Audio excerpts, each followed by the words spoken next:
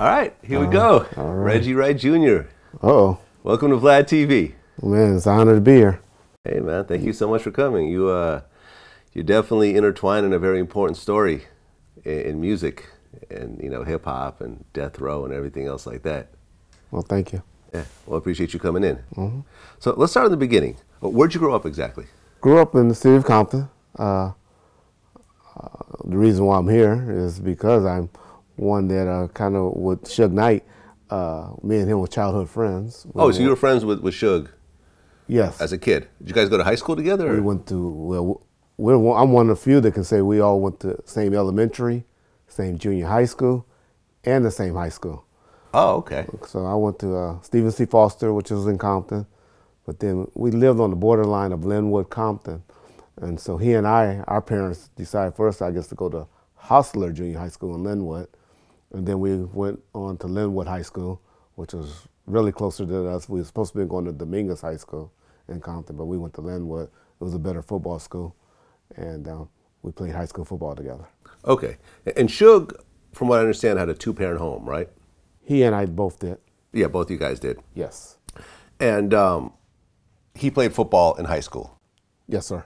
And did you also or no? I was on the football team as well. Okay. Yes. Who was the better player? In high school, I think I was, but I was a year younger. Okay. I was a year behind you. But Suge became, at El Camino, he was the talk of the town at El Camino Community College. And once he went to UNLV, he even took his game to another level. Yeah, and he eventually went pro, right? He went pro. Unfortunately, he went through that time when they had the scab, when I guess they was on strike. And so most of his professional games was playing during the strike or the scab players. But he also got 2 shots. Most people don't know. They know about the shot with the Rams, but he also got a shot with the 49ers. And okay. he unfortunately, he got arrested on the practice field during one of the games or practices. And then I think the 49ers gave away with him. One of the teams cut him. I think it was the 49ers cut him after that. He got arrested? Yeah, he had an old what? case in Las Vegas where he was being a bouncer because he was a popular guy at UNLV. And he got into an altercation working a nightclub as security, and a guy got shot.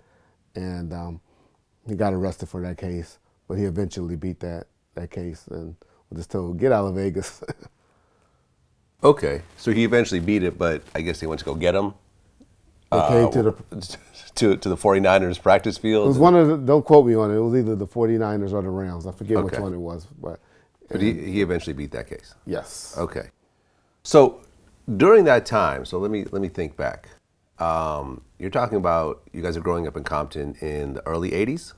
Yeah, I graduated from high school in 1984. Yeah. Like I said, he was a year older than me, so he graduated in 83. Okay. So we're talking probably 87, maybe 88.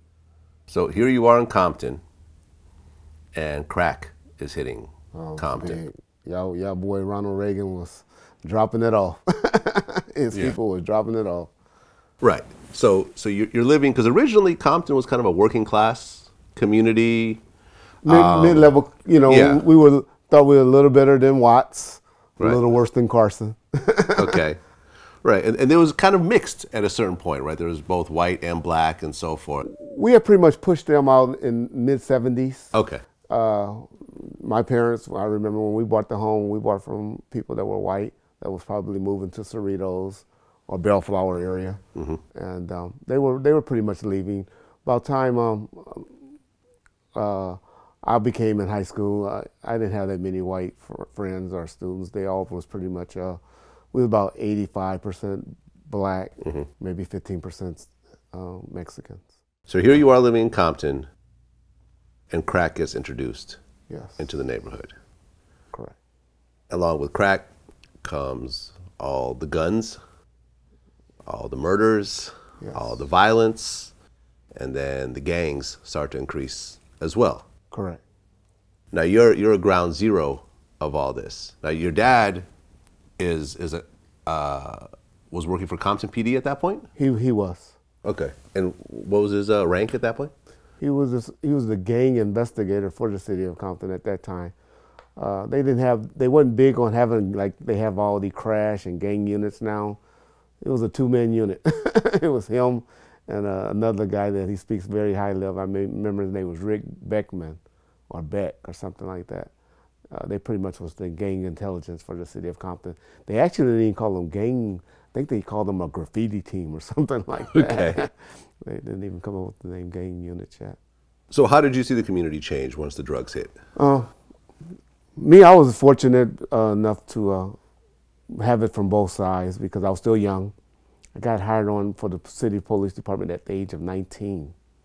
Right after high school? Right after high school. I went to Cal State University, Long Beach, and went there, thought I was going to be this big football player and all of that, and they had that changeover in coaches, and the coach that had kind of recruited me to go over there, I don't think he was feeling me too much, the new coach, and so they wanted me to red shirt, and I set out, and I eventually started working for in the jail while I was going to school at Long Beach State, and went from there. Okay. So you got to see it from both sides, as someone who's living in the community as well as someone who's now involved with the police in the community. That's what I meant. Okay. How bad was it? It was bad. It was bad. It was bad as far as the street level crack cocaine and the young guys, my age or younger, walking around with $2,000 or $3,000 in their pocket at all times, buying the Saran Suzuki Jeeps or fixing up the nice VW Volkswagens and stuff like that.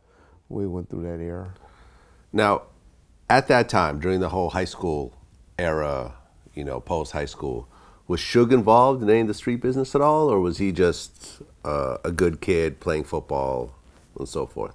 No, Suge, like I said, he went on to El Camino College, and he went to UNLV, the University of Nevada, Las Vegas, and was playing football. I don't think he got introduced into the street life or whatever until, he went through the stint with the football, and he got cut, and he started working for a promoter by the name of Al Heyman. Him and a guy named Big West. Big West got him on, and they were working for Al Heyman. They were like pretty much Al Heyman right hands, and that's when I think he got introduced to the street life, and came back to the neighborhood and started hiring some of the homeboys that grew up with us, that we went to elementary school.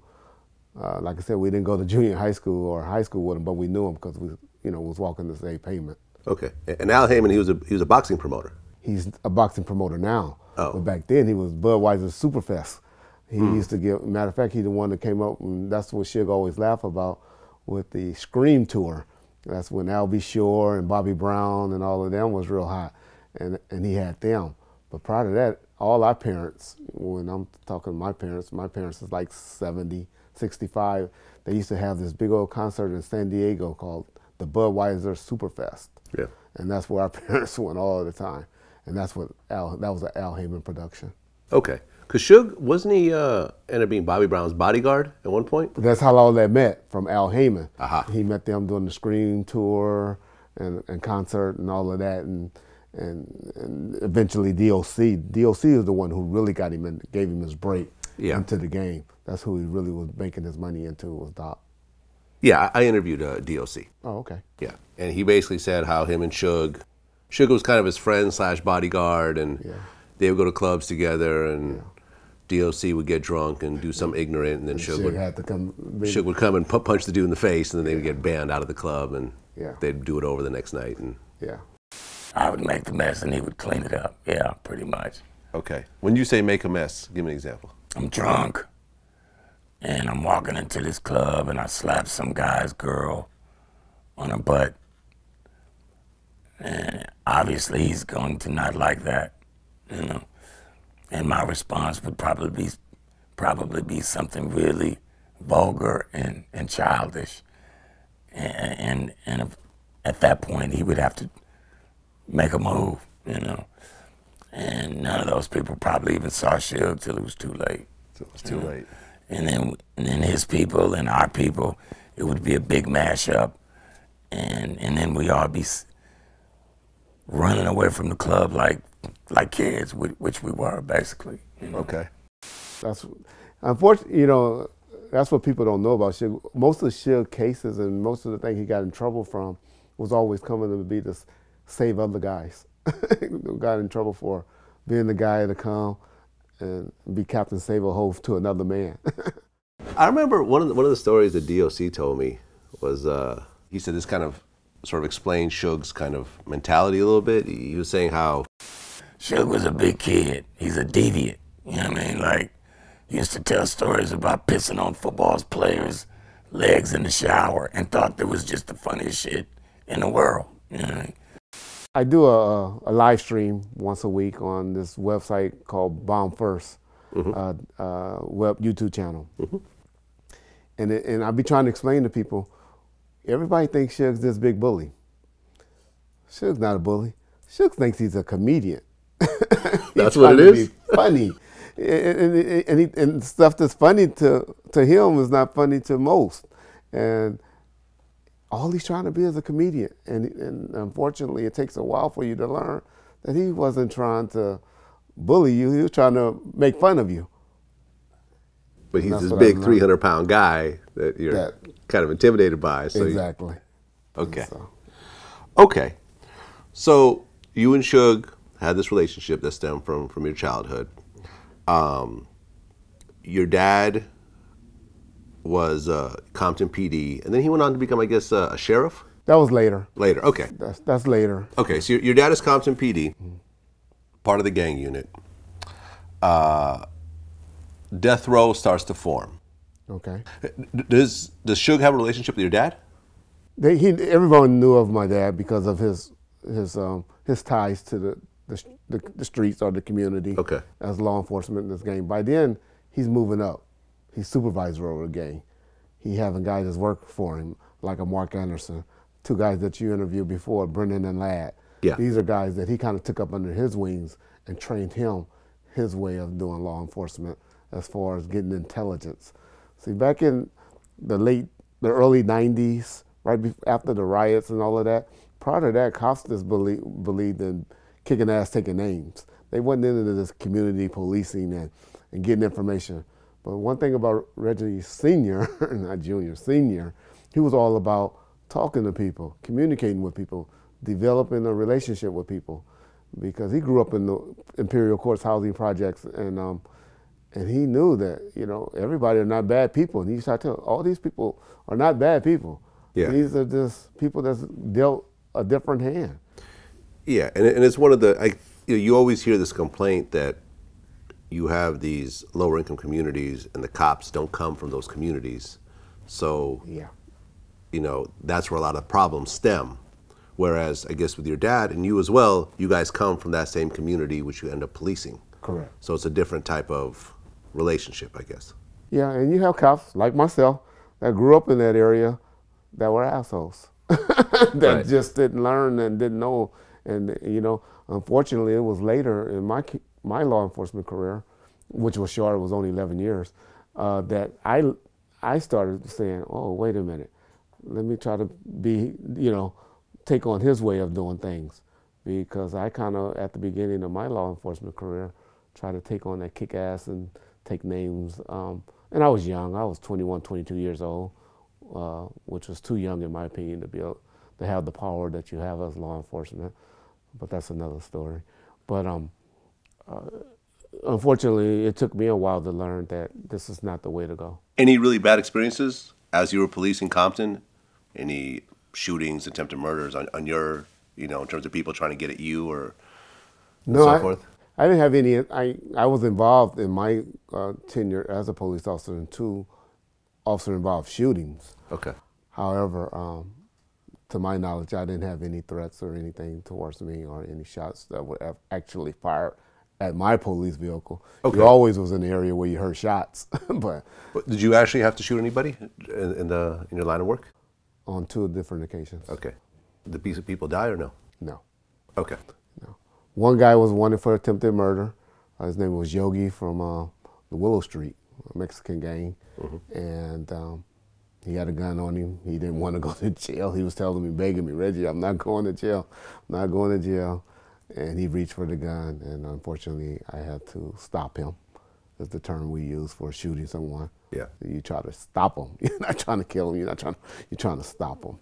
Yeah. And another guy was robbing a John on Long Beach Boulevard, and went in foot pursuit and chased him. And he ran into a location where he turned quickly with the gun, and he was stopped as well. Okay. They both lived. They both left. At one point, I guess you had a medical retirement? I received a medical retirement from the city of Compton in 1996. I had a traffic accident, and I have what you call vascular necrosis in my right ankle. So Suge and Dre formed Death Row. And at what point does Suge reach out to you for security services? Okay. Well, some will say Suge, Dre, Doc, DLC, and Dick Griffey for we have the whole Death story. Row. Yeah. But I'm not gonna get into that. Right. But ultimately, it was Suge and Dre, and that formed Death Row. I wasn't reached out until the end of 1994. Is when I started officially working for Death Row Records. 94. 94. The end of 94. Okay. By 94, they were fully established. They were doing great. Yeah. Like, The Chronic was out. Doggy Style was out. Above the Rim was out. Above the Rim was out. Murder Was the Case was out. It was coming out. Well, that's it was coming out. Yeah. Okay, so that was before Pac got there. Yeah. Okay, yeah. The Dog Pound album, I guess, was out. Not it wasn't out yet. Not, okay. Not yet. But still, you're talking about big multi-platinum albums. Correct. Death Row was a money-making machine. It was doing very well at that time. Okay. So what had happened was, like I said, I was already dealing with the medical issue, my right ankle. You know, I was having trouble with my with my right ankle, which I eventually got retired for. But what happened was, we had got intel that a few of the guys that was working for Death Row Records was planning on robbing and kidnapping Suge or holding them for ransom. One of his employees? Yes, homeboys. Okay, quasi-employees. Yeah. Were planning on kidnapping him and ransoming him. Yes. Trying to get a ransom for him. Correct. Okay. My father got that intel. Got it. My father just wanted to pretty much give him heads up. Say, hey, Suge, you know. And so we met. I remember the corner. We met at this dairy on the corner of Long Beach and Myrrh, and which happened to be in Southside Crips area, pretty much. But we met at that dairy, and we were talking, and Suge was like, you know, he rubbed it off, pretty much. I don't know if he believed it or not, but you know, knowing Suge, he just like, yeah, well, I'll deal with that. I don't believe that, but that's why y'all need to be over here watching my back anyway. That's pretty much what he said. Y'all need to be with me. Me, I'm 26, 27 years of age at the time, you know, seeing what they doing, the things that was going around Death Row, and I was kind of intrigued to make some money. I didn't plan on leaving my career as a police officer at the time, but to make some extra money. And I was like, yeah, I want to do it. My father was like, oh man, half the guys that's working for you, I'm trying to get them on some cases myself. I'm not coming, you know, okay. I have no interest. So your dad turned it down? Yes. But you did not? I didn't turn it down. However, at that point, I wasn't the main guy. My father suggested another lieutenant by the name of Danny Sneed that Suge had a relationship because his sister and his wife were good friends, and suggested, and he had a private security company by the name of Code 4 that he was affiliated with. And he suggested that maybe we all work together and provide security for his major events, not to eventually the bodyguard work and the day-to-day operations, but just for events that he was having. And that's how we started off. Okay. But eventually you formed Right Way Security. Correct. That came later? That came later. Okay. So how did that come about? That came about, I had pretty much at the point where I had to get retired, was about to get retired, an incident at the El Rey Theater had happened with, and this company, Code 4 Security, was the security company, and I had some disagreements with the way things were done and felt that they didn't do things that they should have done, and I decided at that point that I was going to form my own security company. Okay. And then Suge hired Right Way? I was already employed for Death Row, and eventually, yes, he hired Right Way, or I hired Right Way as, you know, the director or the chief of security for Death Row. Okay. So being head of, so you're basically head of security for Death Row? Head of security for Death Row. Okay. Now, I've interviewed a lot of people. Okay. From Death Row, affiliated with Death Row, and so forth. And you know, the way it got described to me was like, it was kind of like a gangbanging frat house. Okay. You know, where gangsters were everywhere around. There was guns and dope all around. It was a fairly chaotic environment. Yeah, when you say dope, I don't like to use the term dope. I didn't see any dope. I've never seen any dope outside of marijuana. Okay, but guns? There was probably an illusion that guns were around, or people felt that they were around because of the type of guys that were there. But to say they were just laying on a table or walking around with their shirt up and a gun hanging out of their pockets, that's not accurate. That's not true, okay. Well, you also hear a lot of stories about the violence that happened at Death Row. Apparently there was like a room in the back without a door handle, and when they didn't like somebody, they got dragged in the back of the room and they beat the shit out of them. While I was there, or security, I never heard of an incident like that. I'm not saying that people didn't get slapped or there wasn't some assaults that happened, but I never saw or witnessed any incident like you just explained. You know, you also hear about the incident of Suge making someone drink piss. That happened allegedly at a Christmas party. Okay. Where one of I think his name was Mark Anthony Bell or something like that. One of a guy that was working for Puffy and Death Row. He was working with Street Team. If y'all knew anything about Street Team guys back then, they were independent contractors that worked projects for every record company that was hot at the time, especially the urban record companies. That incident was later found, or I think he signed a agreement and a settlement where he said Suge wasn't one of the ones. It was Dr. Dre and a couple of other people that were the ones that had assaulted him. Okay. So you're saying you didn't see any of this violence or anything? I didn't see it. I'm not saying it didn't happen, but I didn't personally witness it. Well, I interviewed Greg Kading. Okay. I guess, did you see the interview or the one that I did? I may have saw snippets of it. He said that a law was passed that you're not supposed to provide, that cops or armed bodyguards aren't supposed to provide protective services for convicted criminals. So there was a compromising issue there. I wasn't aware of it, and it definitely didn't happen on my watch because my police chief was trying to, well, he stopped us. He pulled our work permits.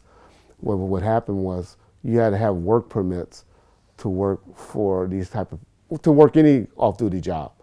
And the word had got around that Right Way Protective Services, which was my security company, was supplying security because I was one of the first ones that started this, you know, off-duty or retired police officers working for the rappers or these so-called, you know, bad guys.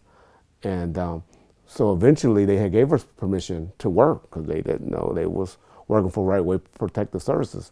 But the federal government was following us around, or different task forces following us around, was seeing the guys always having these armed guys around them, and they're not getting in trouble like they were.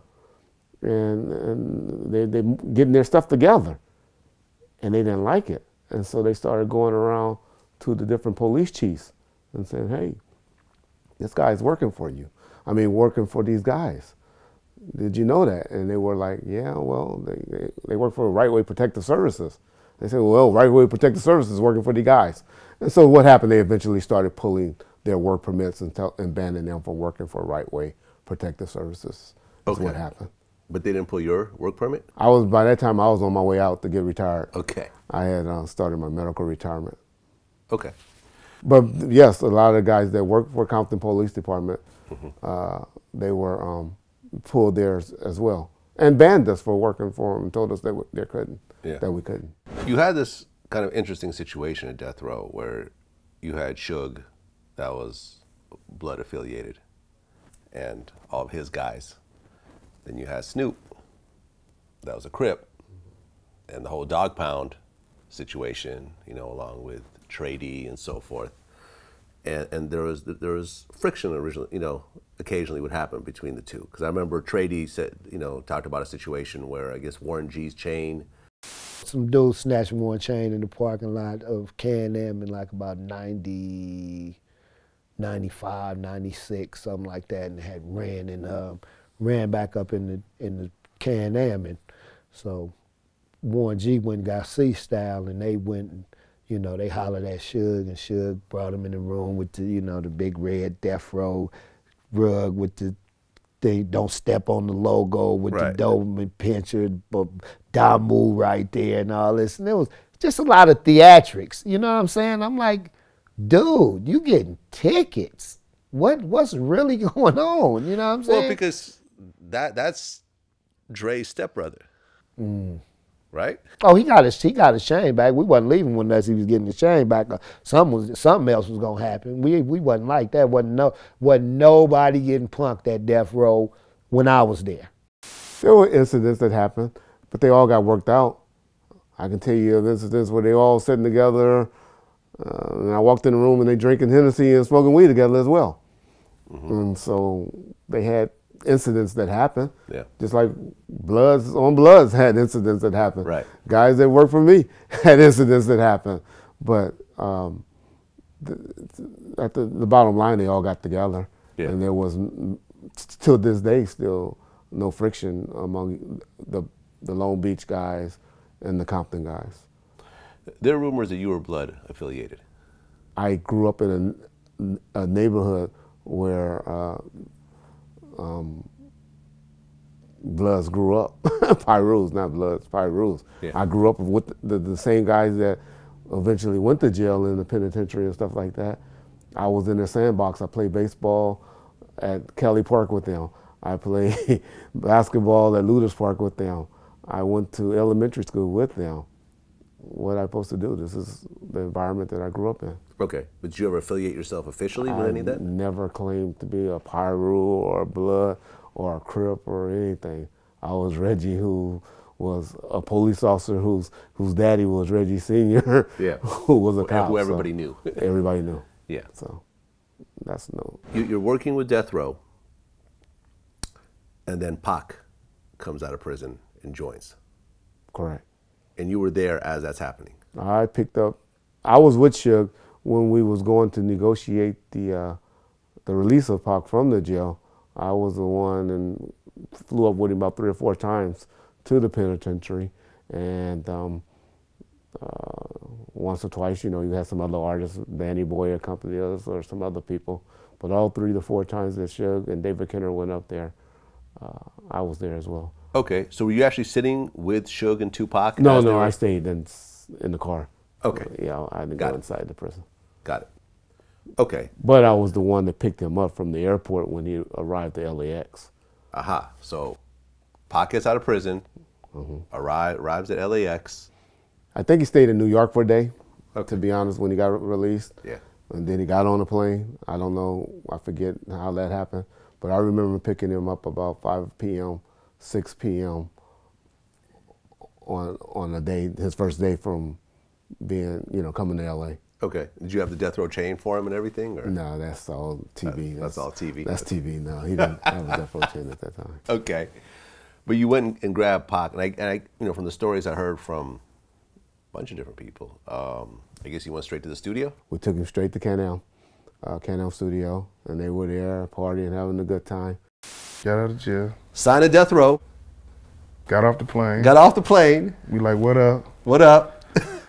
Went to the studio. No, we went to go eat. Went to go eat. At Monty's. Okay, and Monty's? And then we went to Can-Am.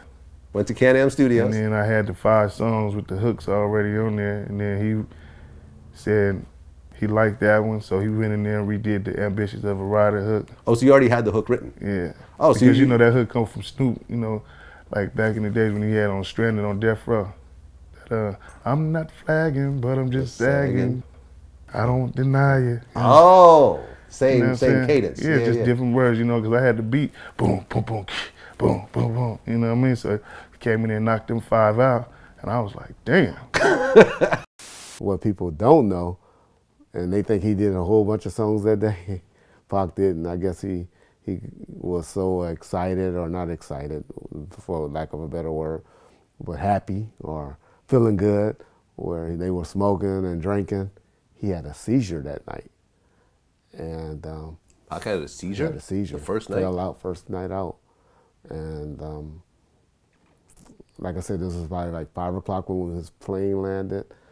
Probably by 9:30, he had a seizure that night, where myself and his security that I assigned him to that day was named Kevin Hackey. We had to get him and take him to the Peninsula Hotel and get him checked into his room, where he eventually stayed for about 2 to 3 months. Okay. So you're head of security at Death Row, superstar label with Dre and, you know, Snoop, and now Tupac. Correct. Along with Dog Pound, and, Lady of Rage, Lady of Rage, Jewel, everyone else like that. You guys are on top of the world. Did things change once Tupac arrived? Well,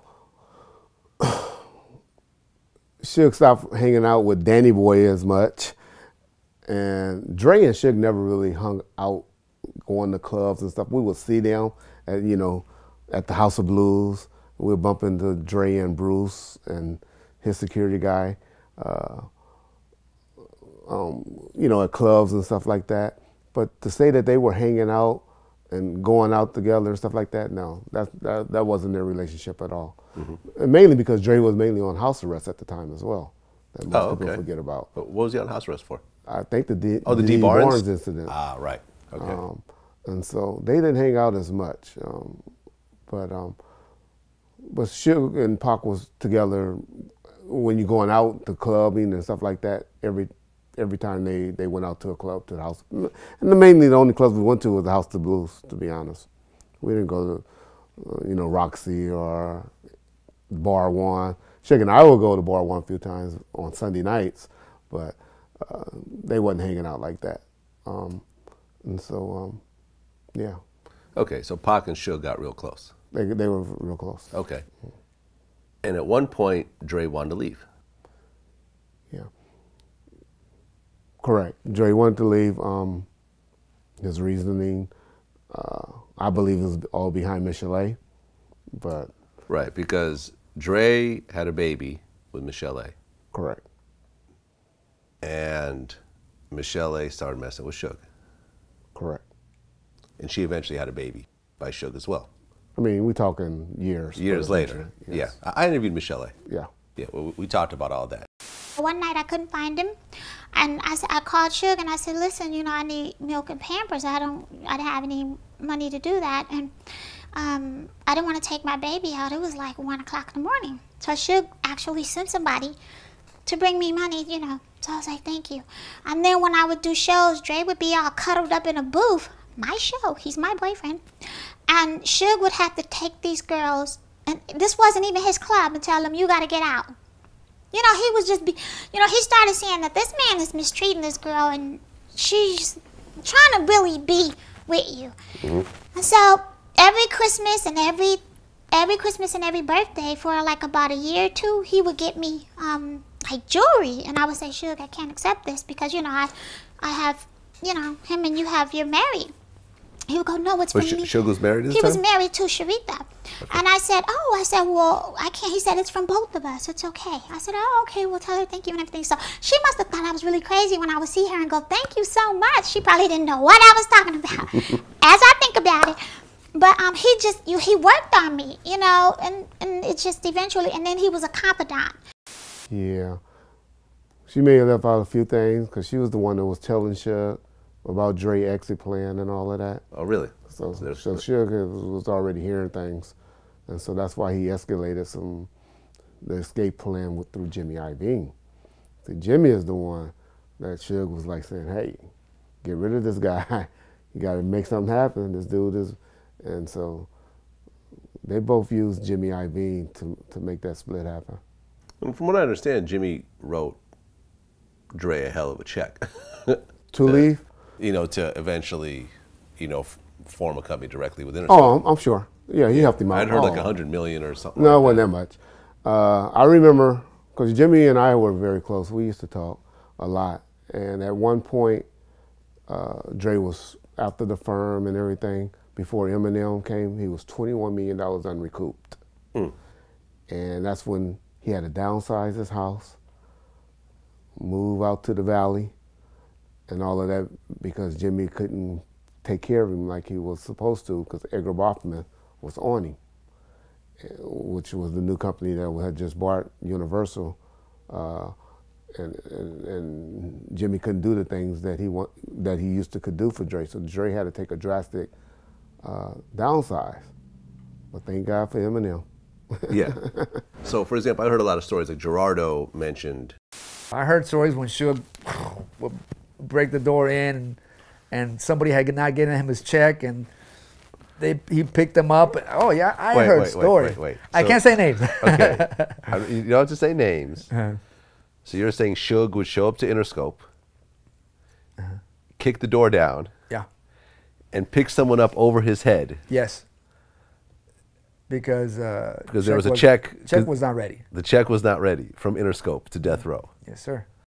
Were you witnessing any of this? I never witnessed any of that. Suge didn't do those tactics or antics around me. And you got to remember, when he had to do antics or tactics like that, I wasn't hanging out with him daily. Like I said, originally, I was just there for events, video shoots. When they had the Murder Was the Case release party in New York, the Murder Was the release party in LA. That was my role. Sitting at depositions with David Kenner when they were going through the depositions, or on the Snoop murder trial. They were also getting sued, and so when they were interviewing people and having depositions with them, that was mainly my job duties in '94, '95, and so Suge pretty much had his homeboys and stuff rolling with him daily. If we go out to a club at the Palace or something like that at the beginning, then I would roll with Suge. I remember a few times going to the Prince O Club,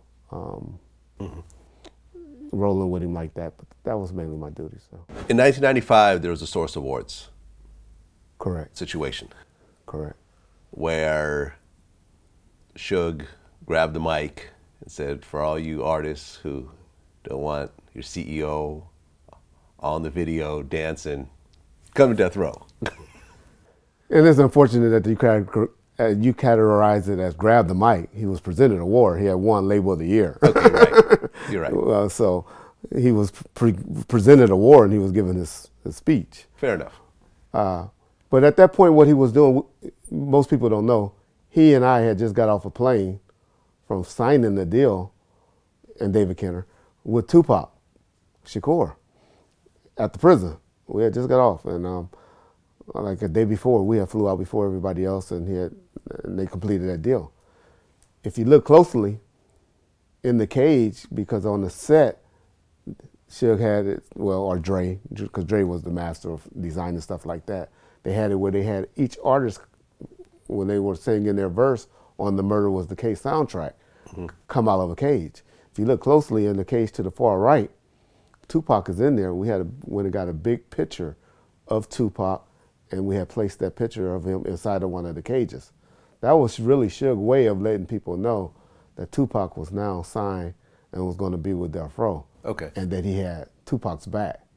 And so he was starting his beef with Puffy then for Tupac. Okay, because Tupac felt some type of way about the shooting situation at Quad Studios, felt that Biggie didn't help him out, as well as Who Shot You came out, exactly, which Tupac took personally. Yeah. What people don't know about, most people don't know about the jails. People in jail and the penitentiaries hear things hear things in there before most of us do on the streets.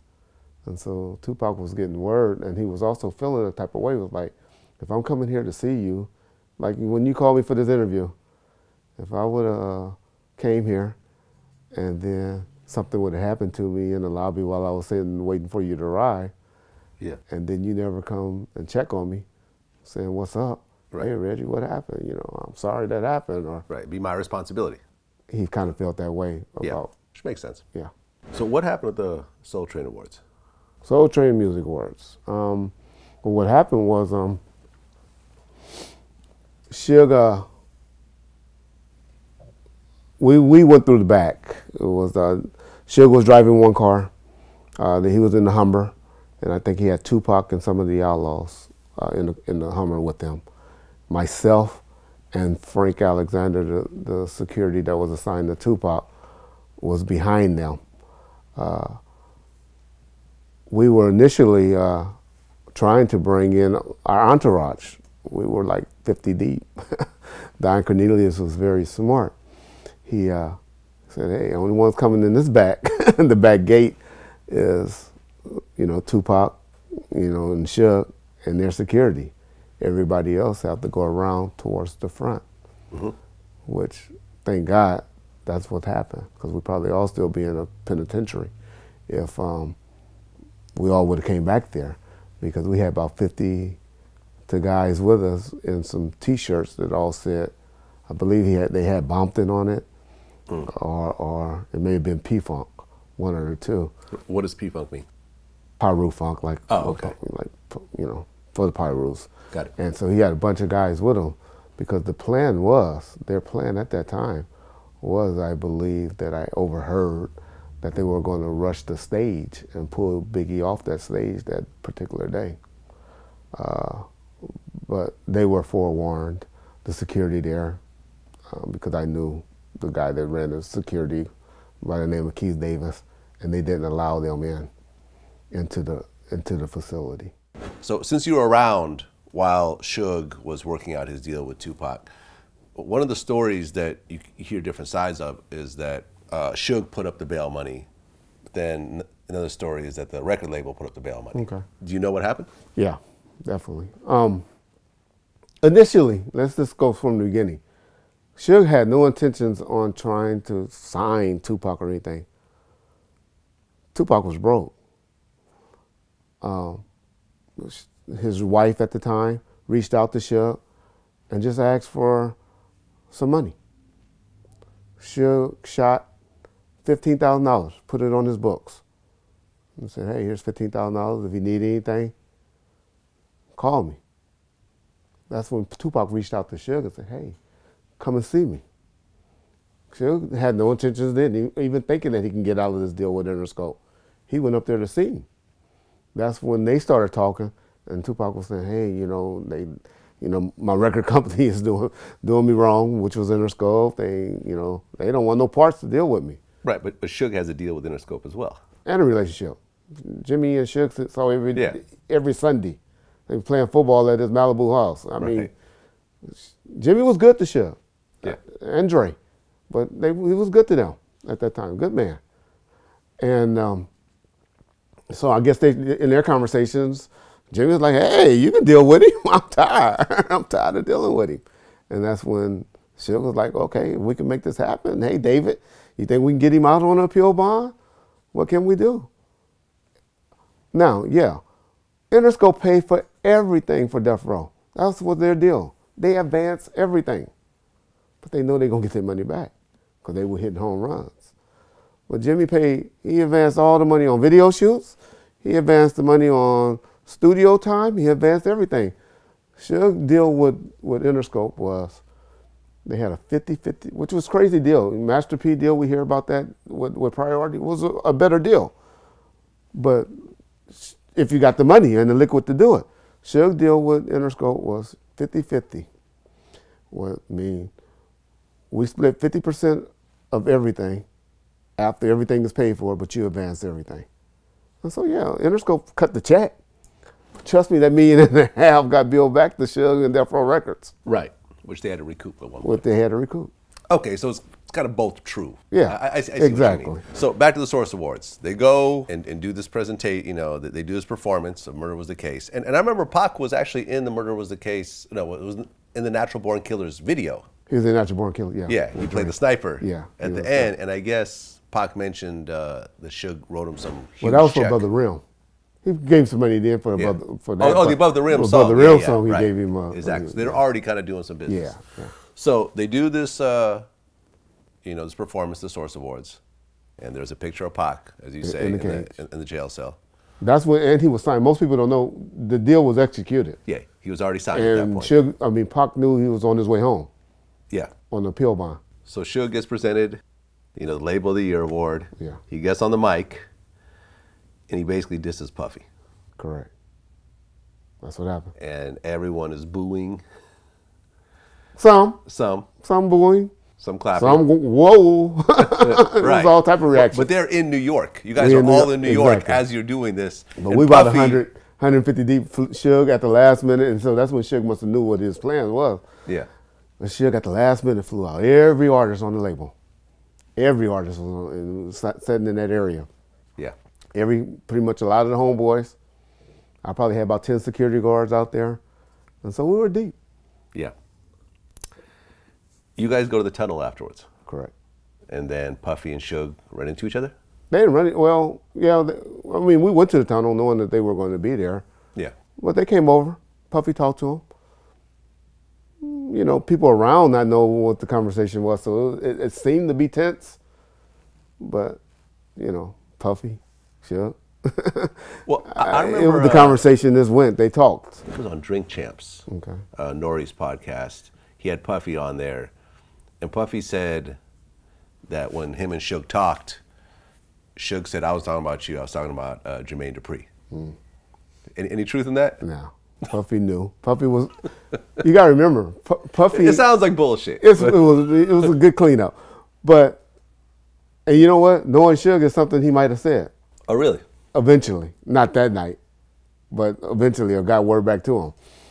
But at that day, it was tense. Everybody was talking, but Suge and Puffy were cool. At one point, I done been over with Suge at Puffy office where we done missed planes where they want to talk because Puffy knew the FBI was following him, and he was asking him, "Hey, how did you get them off you? How you beat this case? How you get the feds from off you? Because they on me bad." And they done had those type of conversations and stuff like that. But where Suge really got a bad taste with Puffy, and when he was already kind of not feeling Puffy, was because it was a fight in November or December of '95 that we were already having Club 662 open, where we were doing the parties at the club, and Biggie was hot. You know, we can't take it away from him. And Suge asked Puffy to have Biggie to come and perform at the club for that fight, you know, the after party. And I think Puffy demanded something like the door, where Suge just thought he should have just got a fee. And at that point, Suge just told him, "Oh no, well, I'll have the dog pound or I'll have somebody else perform." But wasn't there some sort of altercation that happened where Suge and Puffy were the same club and Suge's friend gets killed? Now, we all talking about the same timeline. I mean, we probably, when that conversation happened, it was probably sometime in October, you know, when he was trying to, you know, schedule the Puffy and them to perform. I think the big Jake incident happened at the Jermaine Dupri party in like maybe November or October of '95. It was before Tupac came on. So it was a little bit before Tupac, but that incident, all of this stuff happened after the Source Awards, which we know the Source Awards was in August of '95. Okay, so Suge's friend gets killed Correct. At that club. Mm-hmm. Was he blaming Puffy for it? Because I remember there was some sort of, I think it was like the Biggie and Tupac series that they kind of reenacted it. Yeah. And there's the scene where Suge is like blaming Puffy for the, you know, indirectly for the death of his friend or something like that. Yeah, he blamed Puffy or his boy Wolf. Or in entourage for that incident. Okay, Wolf is now dead. Yeah. Yeah. Okay. I got it. So now it's heating up. Personal now. And then we have the shooting where Biggie get on radio and pump up the Dog Pound trailer getting shot up. Right. This is like December of '95. Yeah, right. So all of this is going on. Yeah, the Dog Pounder filming New York, New York, correct. Brooklyn.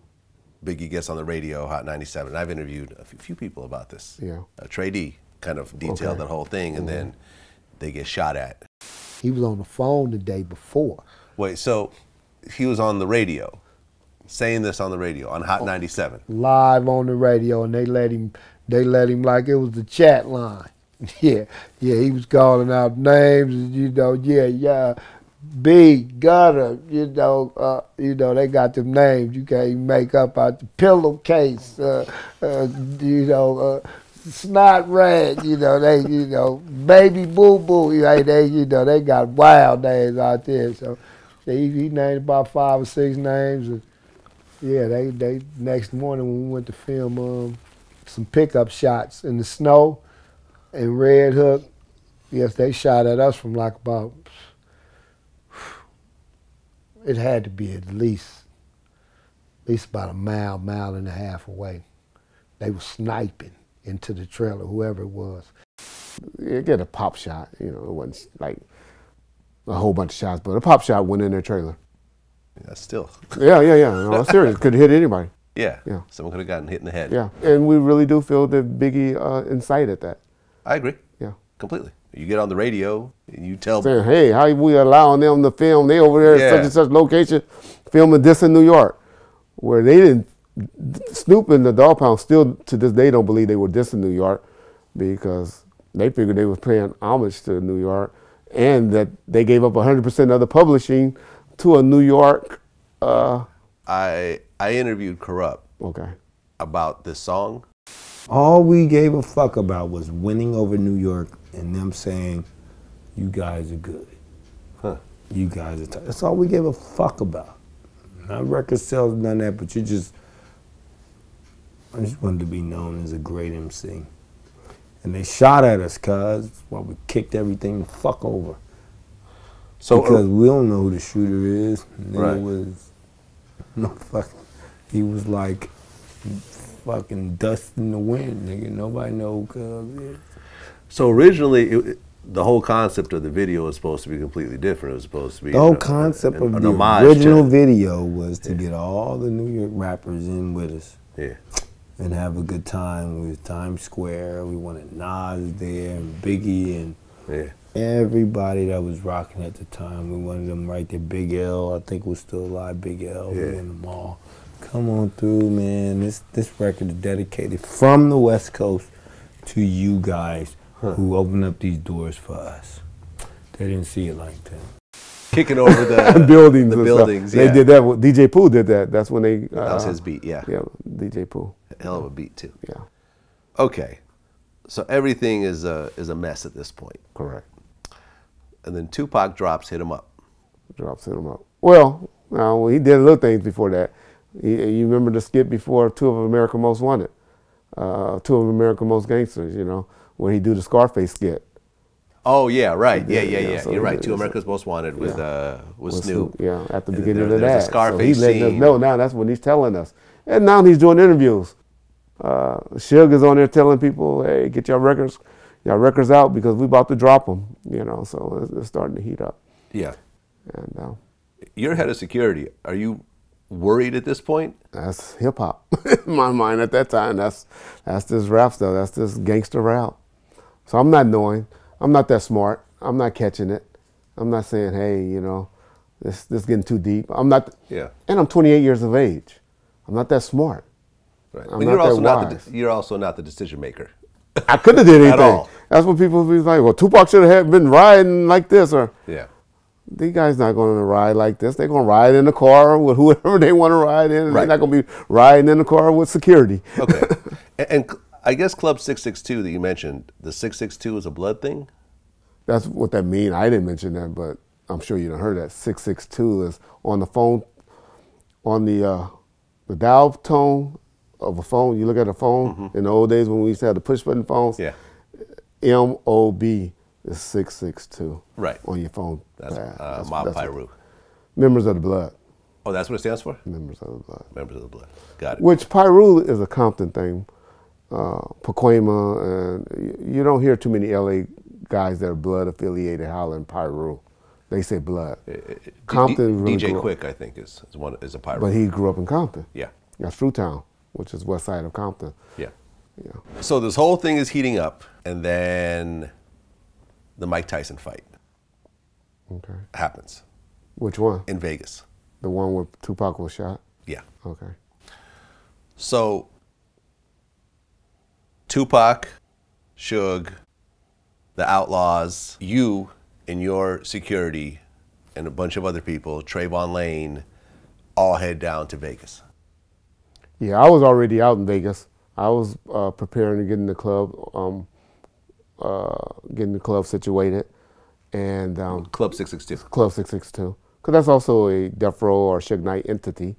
Yeah. And the after party was supposed to be at that at Club 662. Got it. And what we needed was some type of I believe some type of alcohol cards that you need to have, where all your guards need to have to work inside the club.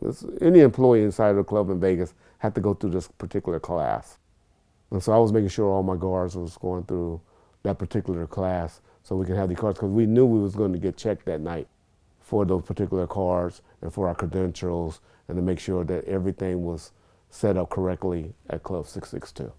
How many of your security guys were there in Vegas? From 20 to 25 to work Club 662. A lot. Yeah. Okay. The Mike Tyson fight happens. Correct. Were you actually at the fight? No, I was at Club 662. You were at Club 662. Yes. Okay. After the fight, after the Tyson fight, the altercation happens at Correct. the MGM Hotel. You were not there either? I wasn't aware of it, and I wasn't there as well. Okay. But you, I guess, were friends with Trayvon Lane? Oh, Trayvon grew up 3 or 4 houses away from where, he's a lot younger. He's about 7 to 8 years younger than I am. Okay. Which is a big thing in growing up. Yeah. You know, you're talking about 3rd grader and a 10th grader. Yeah. But he grew up in the neighborhood where I grew up. Okay. 3 or 4 houses down the street. Got it. So this is someone you've known. Correct. A lot of your life.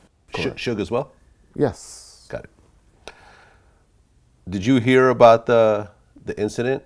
At the Lakewood Mall, you want to talk about? That incident. Yes, Trayvon. we was aware of the Lakewood Mall incident. Okay. Was Trayvon's chain stolen during the incident or no? No. It was an attempt. Okay, so they jumped him, I guess. They attempted to take his chain. Him, a guy named Mo, and K-Dub. It was 3 of them.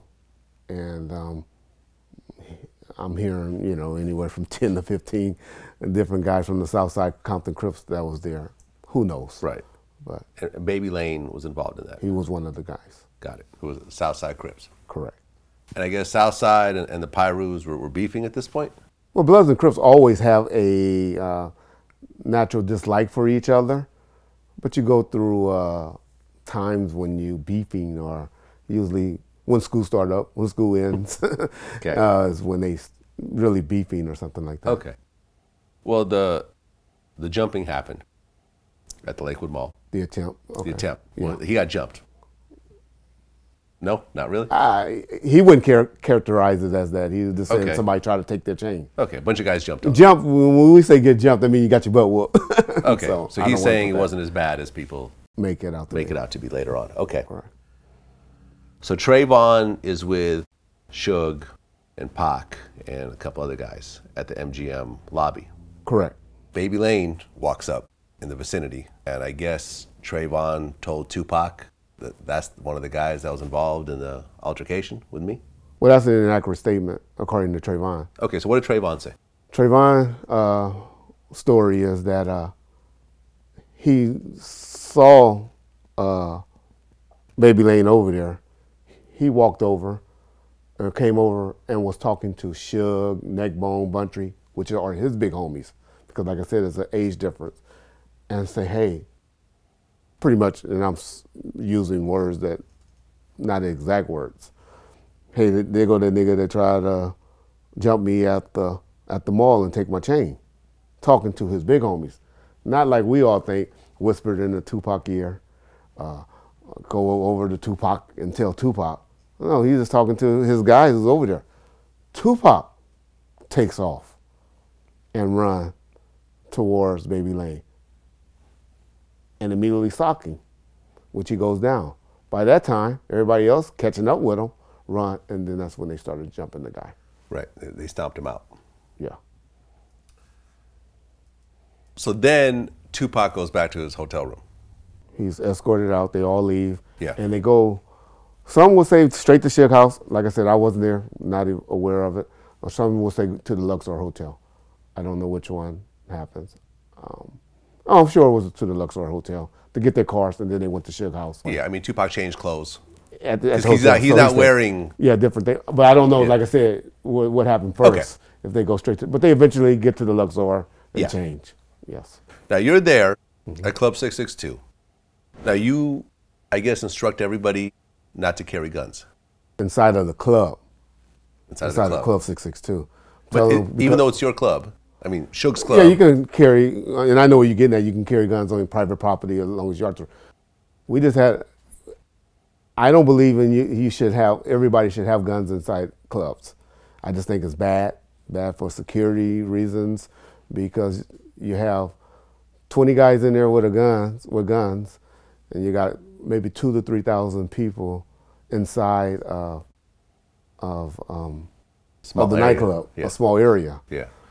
It's not good. Something's bad's going to happen. It could turn into a massacre. It's going to be. Now, I had a couple of guys designated to carry guns that was going to be with the money, you know, that was at the booth. Okay, so a couple of guys had guns. A couple of guys. We had Las Vegas PD working outside the door for crowd control. Got it. I had it all set up and planned. Everything was set up. So this is where it is get crazy, where people... Okay. Okay. Now, Tupac had his own personal security. Correct. Frank Alexander. Correct. Did he have a gun? He was supposed to. Well, because you saw some interviews later on that Frank said that you told him not to carry a gun. Yeah, but that became convenient because you see in his book that he wrote before all of this convenience came up and before he met up with the other people that's creating stuff and creating DVDs about the stuff, you see what he said before then. He said, I had my gun on me. I had my gun, but I left it in the car because at the last minute, Pac asked me to drive the Outlaws. And instead of going to my car to get my gun, I knew it was going to be guns at the club, and we was on our way to the club. I decided not to go and get the gun and tell Pac that I didn't have my gun. I just went and drove the Outlaws in Quincy Jones' daughter, Kadada's car at the last minute. And I didn't want to hold up the entourage is the reason that I didn't tell anyone and didn't go and get my gun. Got it. But then that story changes once, you know, he started getting questioned about that incident. Suge and Pac and the caravan behind them start making their way to Club 662. Correct. At which point, a white Cadillac pulls up and opens fire. Correct. Pac gets hit. Suge, I guess, gets grazed. Correct. The whole car is riddled with bullets. And it's always, you know, I just want to say this, and I've said this lots of times before. To think that Suge had anything to do with the shooting, I've always thought was ridiculous. Correct. You know, and I even spoke to the first responder, Chris Carroll, I believe, who showed up at the scene. I came up to him. I was yelling at him to open the door. When I came up in the car, I could see that there was bullet holes all in the side of the door. I pulled the door open, and when I pulled it open, the guy sitting in the passenger seat, who turns out later to be Tupac, he kind of slumped out, came out with the door. So he's in the car, he's leaning against the door, and as I open the door, he kind of spills out. So he spilled out, and I just kind of grabbed him with one hand, and then I was pointing the gun at Suge with the other, because Suge is still trying to run up to me, and you know, the guy's clearly a threat. Exactly. You know, from a building, the whole car was sprayed up with bullets. I have a picture of it. Matter of fact, I have it on my phone if you need to see it. Yeah. But yeah. And Suge gets, I guess, grazed in the head. He's bleeding, like, you know, he describes how Suge is like literally squirting blood. He was also just absolutely gushing blood out of the side of his head, but he's acting fine. I mean, he's not incapacitated in any way. He's shooting blood out of his side of his head, and he starts yelling at Tupac, and he's yelling at him, Pac, Pac, and he just keeps yelling, Pac. And I can see, then I look down, I can see Tupac is trying to yell back to Suge. Does anyone from the death row side return fire? Yes. Okay. Can you say who that was? Yeah, he's no longer with us. His name was Buntry. Buntry. One of Suge's right-hand guy, our good friend, Alton McDonald. He chased the car down. He also received one gunshot to his vehicle. His car was shot. He had a black Toyota Supra. And him and another guy returned shots at that car. Okay. And they were the ones that came straight to me at the club and told me what had just happened. Okay. So I interviewed Greg Kading, okay, who basically made the deal with Keefe D. Yes. It's not a deal, it's an agreement. It's known as a proffer agreement. And he's given the opportunity through a agreement between his attorney and the United States attorney to evaluate whether or not it's in his best interest to cooperate. And so that was the arrangement, that he would sit down and tell us everything we wanted to know about anything we asked, and that he had to be entirely truthful, or else he would be charged, not only for the drug crimes, but for potentially his own confession. And you actually said that Greg Kading's story is a story that you believe. Correct. Which I believe as well. Okay. So apparently, Baby Lane gets jumped. They go in, him, Keefe, and a couple other guys who are dead at this point, get together, they get their guns, and I guess they go to Club 662 first. That's what they're saying. Yes. But you would have no way of knowing this. The only thing that I have to substantiate what they said is I've been doing interviews on this web channel, YouTube channel on Bomb First, and I interviewed Buntry's brother, Mob James, James McDonald, and he said he saw him outside of the club. Said he didn't think anything of it because, you know, Crips come and be out there. Everybody, every hood, from every neighborhood, Mike Tyson fight. I don't even know how to explain it to people to show that how people just from different neighborhoods just come to a Tyson fight. It's like a Mayweather fight these days. Everybody shows up. I would say All-Star Weekend, if you can think back to All-Star Weekend, that was in Vegas. Right. It was just crazy, chaotic. He said that he saw him, didn't think anything of it until after the incident happened. Yeah, so I guess they went to Club 662, saw all the death row guys in front and kind of said, nah, we're outgunned over here. Or they're not here yet. They're not here yet, yeah. Whatever. Yeah. They circled back. And it could be because the police was out there too. Yeah. I remember, I think it was about 15 Las Vegas police outside working. And I guess some girls had pulled up and were screaming, Tupac, Tupac. And that's how they said it. Baby Lane and Keefe, you know, said that they knew that Pac was there. Yeah. According to and they knew our cars. Yeah. They wouldn't have known Suge's car because Suge changed cars. Yeah. You know, he had just got that particular BMW. Right. That car probably had 300 miles on it, 400 miles on it. Right. Yeah. So according to Keefe, Baby Lane opened fire. Tupac gets hit. Suge gets hit. Buntry, I guess, shot at the car also. Gave chase. Gave chase. Buntry's car gets hit. Correct. But they don't actually catch them. Correct. They get away. Correct. Tupac gets taken to the hospital. Yes.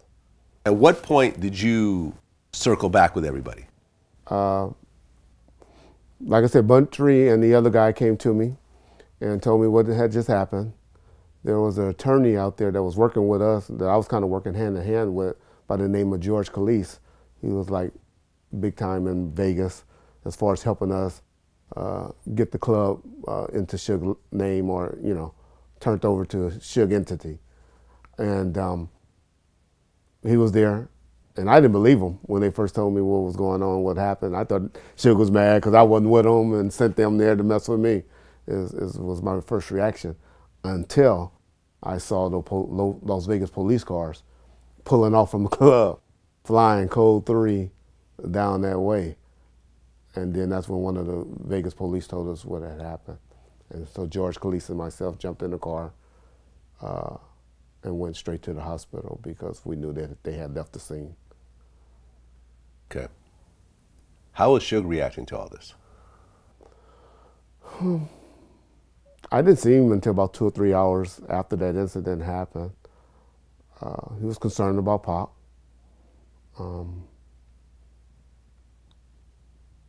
This all of concern. To say that he was upset with me or anything like that, those conversations didn't come until later. Were people blaming you because you are head of security and this happened under your watch to a certain extent?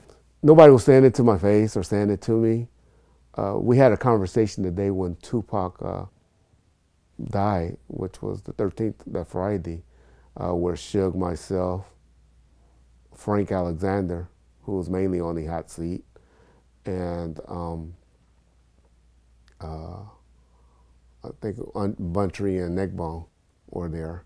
We was in Suge's backyard, where they started questioning, like, what happened, what went down, why your guy didn't have a gun, why did your guy come out of the car hollering, he's a Marine, Reggie, not a cop, you know, not I'm a retired cop, because there was something where they had them pretty much proned out for a minute. They had Suge and them proned out like suspects, treating them like... Right, yeah. When Chris Carroll showed up, he had no idea who any of these people were. Yeah. He saw a bunch of black guys, you know. So but he had them proned out, telling them to get on the ground. Yeah. And Suge was like, hey, you know, my guy's in this car. He described the situation. This big, giant guy who's bleeding is sort of hovering over him. Yeah. Now we've still got people running around, people are yelling. I'm trying to watch these other guys a little bit. And now I've got, at this point, Suge Knight is coming up behind me. And, you know, I'm looking at him, and here's this guy is giant, and I'm just like, man, this is a bad situation for me. He was a little upset about that, where he felt that Frank was saying, hey, showing him his credentials and saying, I'm a cop, and I'm working bodyguard, you know, that they would have been able to get to Pac a little sooner. Yeah. Those were the only things that I was questioning. I was directing it to Frank, who was, you know, had no clue. Right. Just lying out, you know, scared. Yeah. Or whatever. I mean, when you look at that situation, you know, and this is something I've talked to, you know, with the Outlaws about and so forth.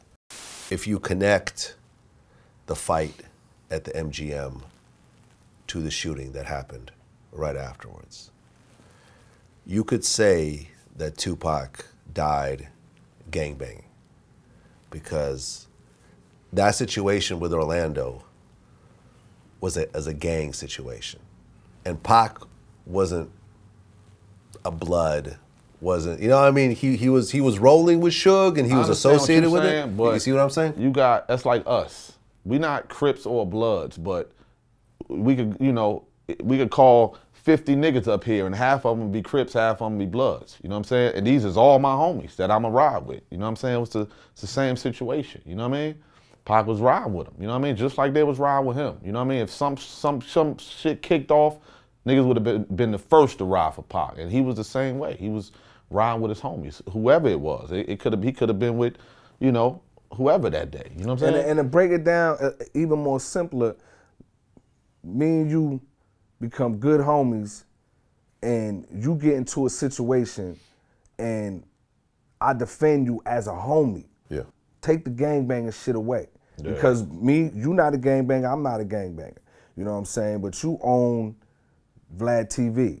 You know what I'm saying? And niggas is on your heels, and I ride for you. Yeah. Did I die for VladTV? You know what I mean? Did I die a reporter? Did I die, you know what I mean, a journalist? I understand. Tupac was the artist. He was the star. He was essentially the biggest star on the label. Correct. At that point. Snoop would debate that, but yeah. I would say Pac was bigger than Snoop at that point. But, you know, it's debatable. Yeah. They were both very big stars, regardless. Tupac didn't have to go punch Baby Lane. There was lots of other people that... we totally agree. We all wish he wouldn't have done that. I'm sure it was a shock to Suge. Suge gets a back. Suge did 9 years. Well, sentenced to 9 years. He only did 5.5 years because, you know, how the laws were at the time. But he did 5.5 years, really trying to move everybody off of Baby Lane. He really was. If you really look at the tape, he was really trying to get. He sneaks one in. Yeah, he sneaks one in. He kicks lane. He sneaks one in. The judge on the bench there, after reviewing the tape 13 times, I determined you kicked him. Yeah. You know, he sneaks one in. But he was really trying to get people off of him because he knew all the cameras and all the situation. But you had said that Pac was trying to be one of the homies at that point? I don't want to put try. If I use that word, I apologize to him for saying that. Right. I think he was just trying to show that he was down, or maybe that was Pac. If you look at his history, Pac was always a go rider type dude. Was. He was loyal to who he's with. Yeah. If he's with you, he's loyal. So. But Pac did get mob tattooed on his arm. Which some would say that made money over bitches and stuff. I believe, let me just say this, I believe Pac was starting to claim the hood. Yeah. I get jammed up. Some people say, oh, he wasn't trying to be a member of the Bloods. He wasn't this. It was a short length of time. You know, he was only with us 11 months. Yeah. I don't know. Well, and that's not a conversation I ever had. Yeah. Well, Shock G, you know, who Pac was in the Digital Underground with, you know, he did say that, and this someone who's known Pac kind of from the beginning of his career. I just did an interview with Money B, so I know. Oh, yeah. He said that Suge held Pac down the way Pac always wanted someone to hold him down. That could be a fair statement. And that makes a little sense because I remember the incident that with Snoop and with Snoop that we all heard of when he was mad after the Angie Martinez. Yeah, when Snoop went on the radio and said that whatever beef Tupac got, that's his beef. That's not our beef. Pretty much, or he just pretty much that's what he said. Was saying. I got no problems with Biggie and Puffy. Exactly, and Pac was hollering when we get back. He gonna have the Outlaws rush Snoop in the Dog Pound, where we always jokingly kind of laughed and be like, cause you know the Outlaws were young then. They were young guys. We was like, oh, they need to leave that alone.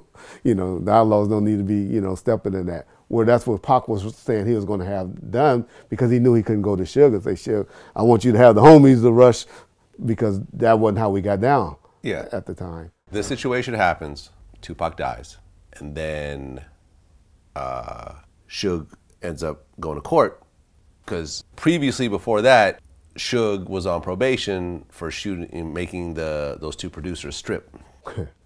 Were you around during that time? I wasn't around yet. Yeah, this was during the Stanley Brothers. Yeah, the Stanley Brothers. And I interviewed the president of Solar Records.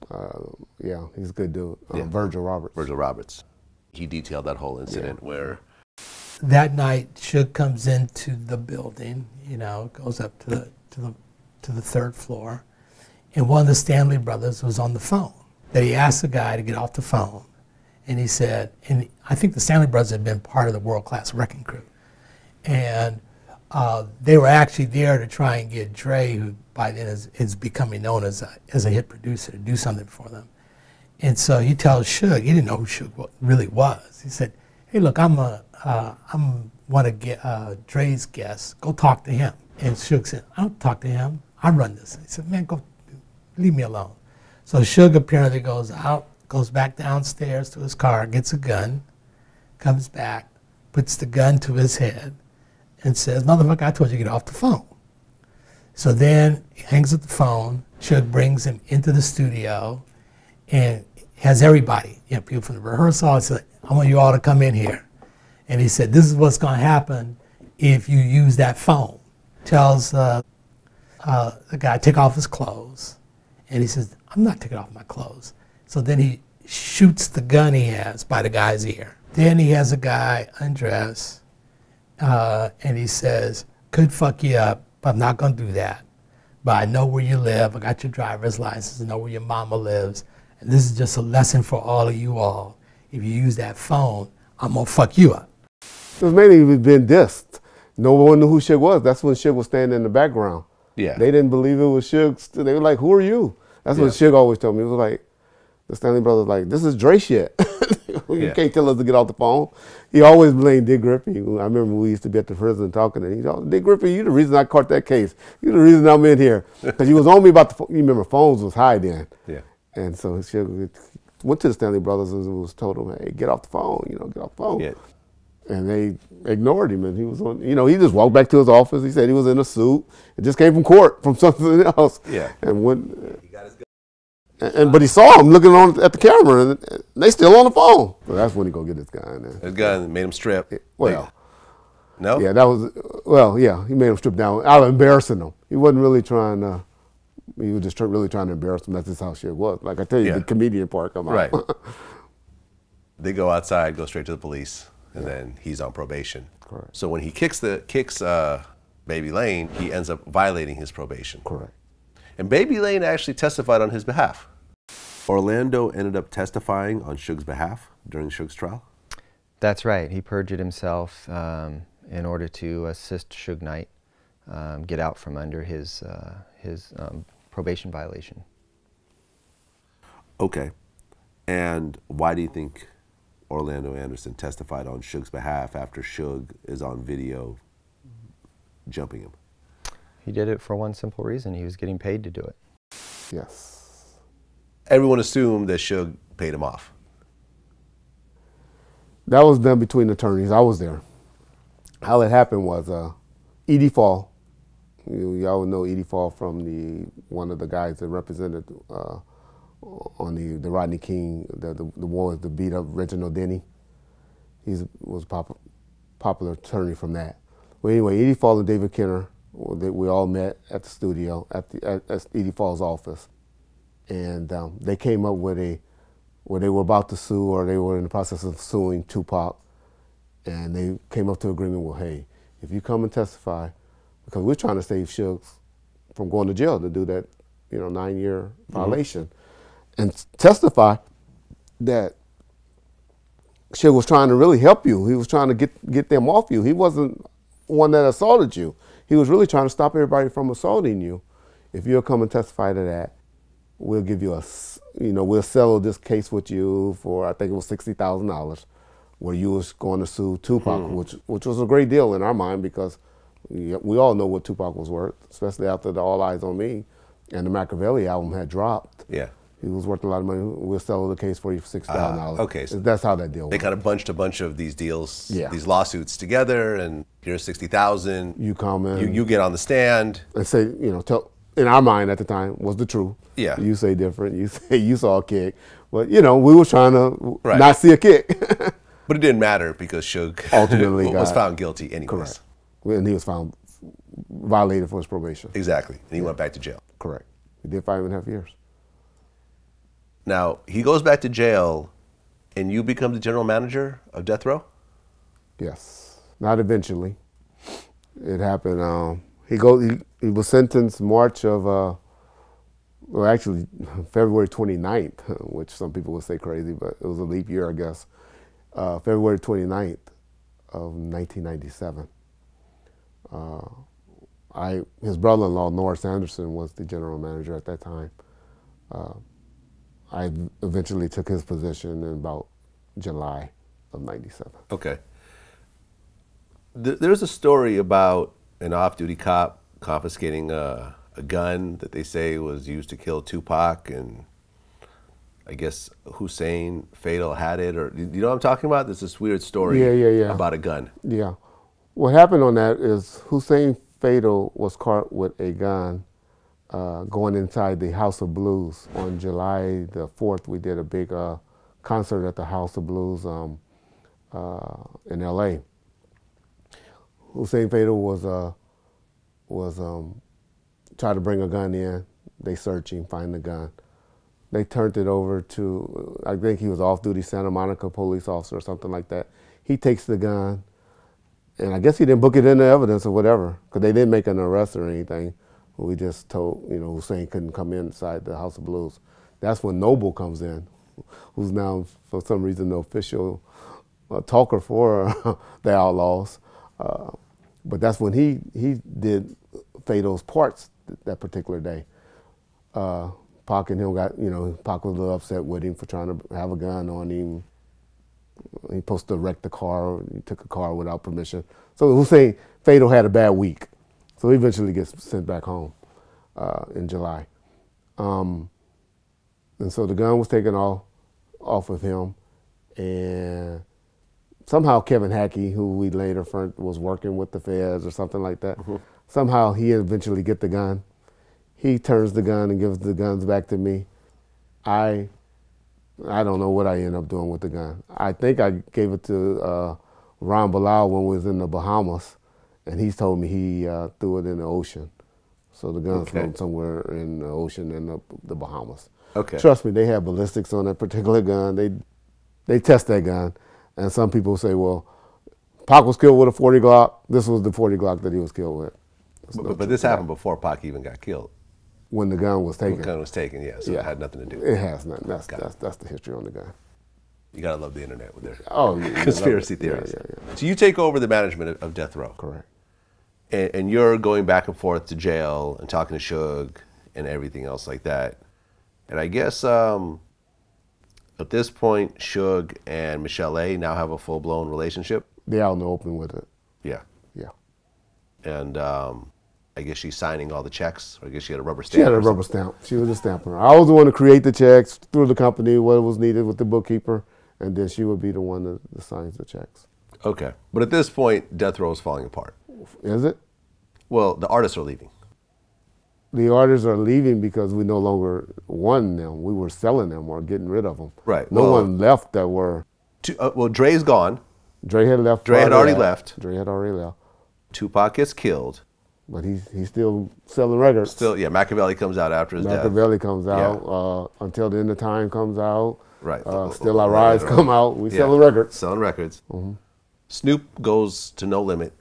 Snoop was sold to No Limit for $4.5 million, and we still had a 5 or 7% override on anything he was doing with them. Okay, I see. And we did Dogfather, which did go platinum at least. Corrupt leaves. Corrupt was sent home. Corrupt was sent home prior to that because Corrupt had an incident with Death Row that we sent him home and thought it would be best for him to go home and be with his mother for a while. What was the incident? I don't want to talk about that. Okay. Daz is still around. Daz still around. Yeah. Was he like president of Death Row or something like that? Daz was my boy. Okay. What I meant by that, me and Daz were cool.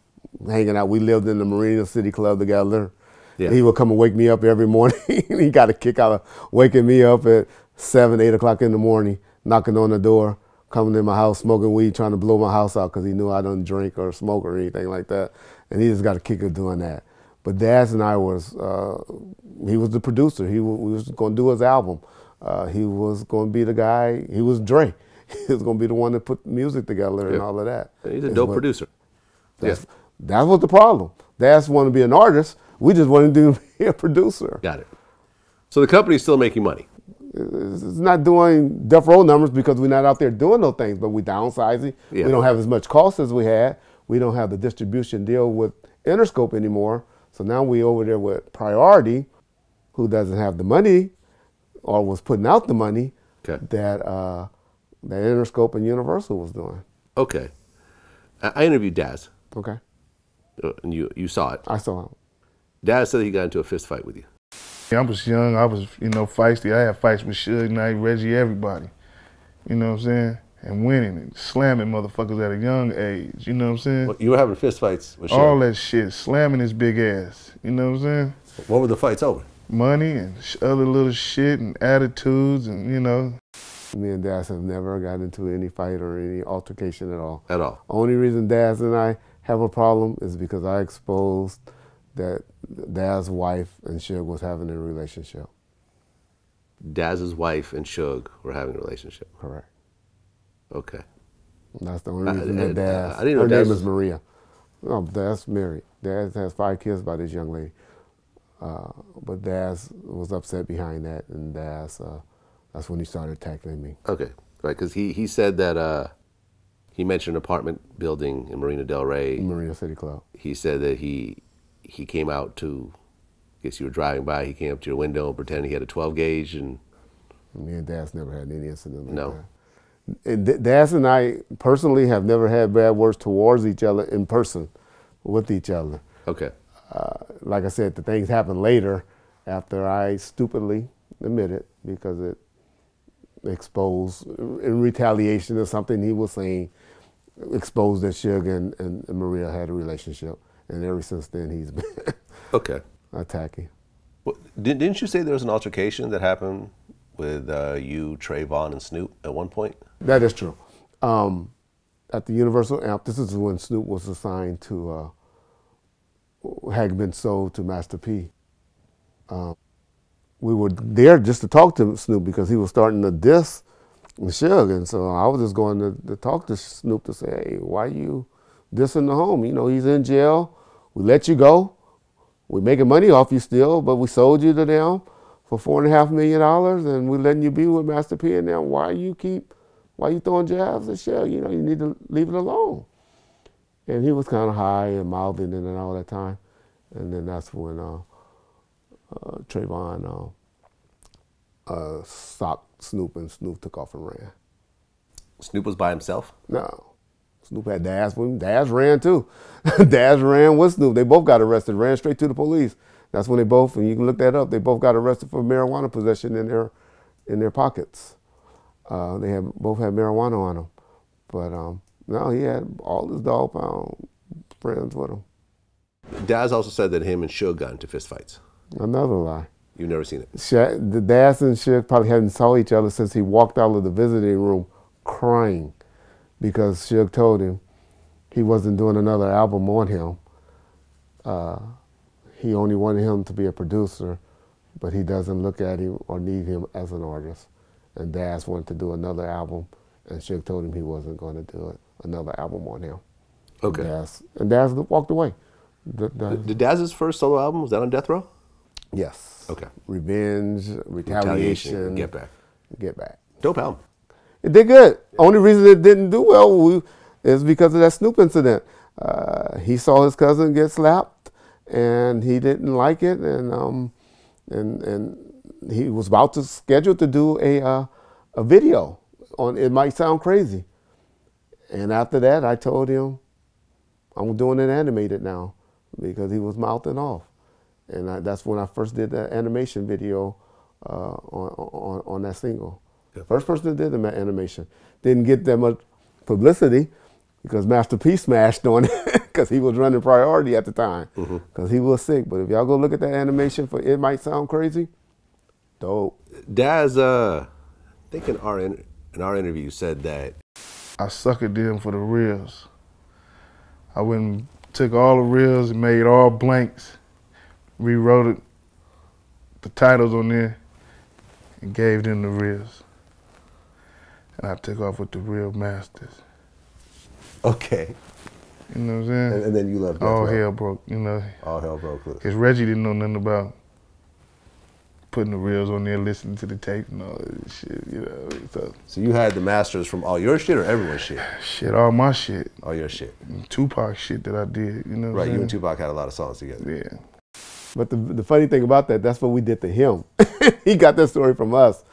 But does that make you smart that you was entrusted, you was our producer, and if you did steal some masters, because I entrusted you to, you know, with these masters to work, I gave him permission to go to Pacific Archives and all this. He's my head producer. He was working with us. Does that make you smart or something like that? No, that just makes you a thief. Employee. We can all embezzle money or embezzle something from our employers if that's what we desire. But where he get the story of switching out the blanks from is, you remember Daz was out there. I got these Tupac albums. I'm about to come out with a Tupac Daz Dillinger album and stuff. So we're hearing all of this. So that's when Suge got this relationship with Maria, where all these allegedly reels are at. So what we had Maria do was bring them. She brought them to the studio. But we didn't want her to go home empty-handed. Daz's wife, you're saying, brought all the master tapes to the studio? Yeah, it was like 5 or 6 boxes. Like it used to be in the reels, like the old projection, you know. And she brought them to the studio. It was at Trax. I remember the Trax. And we had this guy named Butch Small take the reels out and put blanks in there. And so Daz got none but blanks. Don't y'all know if Daz had a some Tupac Machiavelli or Tupac, and we would have heard it. Daz love it. It would have been all over the internet. I think Daz mentioned he has a song with Biggie that was never released. No, you don't know about that. After Tupac gets killed, Biggie gets killed. Was it about a year later? 6 months. 6 months later. Okay. And there's lots of stories around that. Correct. From what you understand, do you know anything about that whole situation? Nothing but what I heard. And like I said, and I always said it, and people said, well, Ice-T said it's dry snitching or something like that when I said that I believe the story of what Murder Rap put in their investigation from Murder Rap, the Greg Kading's theory. I don't believe what Randall Sullivan is pushing or Russell Poole or anything like that. Can you put me up to speed? I don't want to speak on it because it has to do with Suge, the theory of Greg Kading's and a guy by the name of Eduardo False Pucci. Aha, right. Correct. Right. That's the story, I believe. I had a talk with Greg Kading about this, and I have my notes. So according to Greg Kading, Pucci killed Biggie. That's the story, I believe. And Pucci was an associate of Suge? Whatever the story is that Greg is pushing is what I believe. So what is Simon Says Publishing? Simon Says Publishing is a music publishing company that I own. Okay. Yes. So there was a rumor you tried to take the publishing from Death Row and transfer it into Simon Says Publishing. I did buyouts with a lot of people. That was mainly what I did was I bought them out, bought their rights, and paid them and from the company called Simon Says Publishing. Okay, so you were buying out people's publishing? Yeah, I was just paying them off, getting paperwork cleared up. Okay. And getting everybody caught up and purchased. Whose publishing did you buy? It was pretty much any artist that was still around, that was willing to sell their publishing. Like who? Who was around in Daz was one. You bought Daz's publishing? I bought Daz's publishing. That's why I laughed. I haven't received anything from the Simon Says Publishing because I left it alone after the bankruptcy stuff and after Suge and I split. Currently, talking to E1 about it now, but nothing has I haven't received a penny from Simon Says Publishing as of yet. Suge gets out. Correct. And then the two of you start, not getting along. That's a myth. Suge and I never had a problem with each other. I just got tired of the feds knocking on my door. I got tired of being questioned. We were going out every night, working crazy nights, and we're still getting in the same stuff that was going to eventually get us back in jail. We were going to clubs, going to the gate, getting into big fights there. Stuff was just happening, and I was like, we got called in by the ABC, which is alcohol, beer, and tobacco unit for the LAPD or something. And they banded us from all nightclubs in Hollywood. And I was just like, you know what? And that's when I decided, and I went and took a job at this other company called American Music in Downey, where I put out this album with the Relatives and Busy Bone, one of the Bones, Legit Ballers, people like that. Well, I guess Suge was accusing you of stealing? That never happened. That's not true. That's not true. Me and Suge been talking up until about a year ago. Me and Suge never had any problems. I eventually went back and started running the company when he went in on a violation. So that's not, that's something that I have heard, but that's something that Suge and I have never spoke of. What happened to the Rampart Cops? Well, what people say is on when he did the interview with Ice-T is he said Reggie know those guys, and all he was saying because they cops. I don't know no cops, so he assumed that if the cops had some affiliation or work for Death Row, those were Reggie people, which these was not. I didn't have any LAPD officers that was working for me.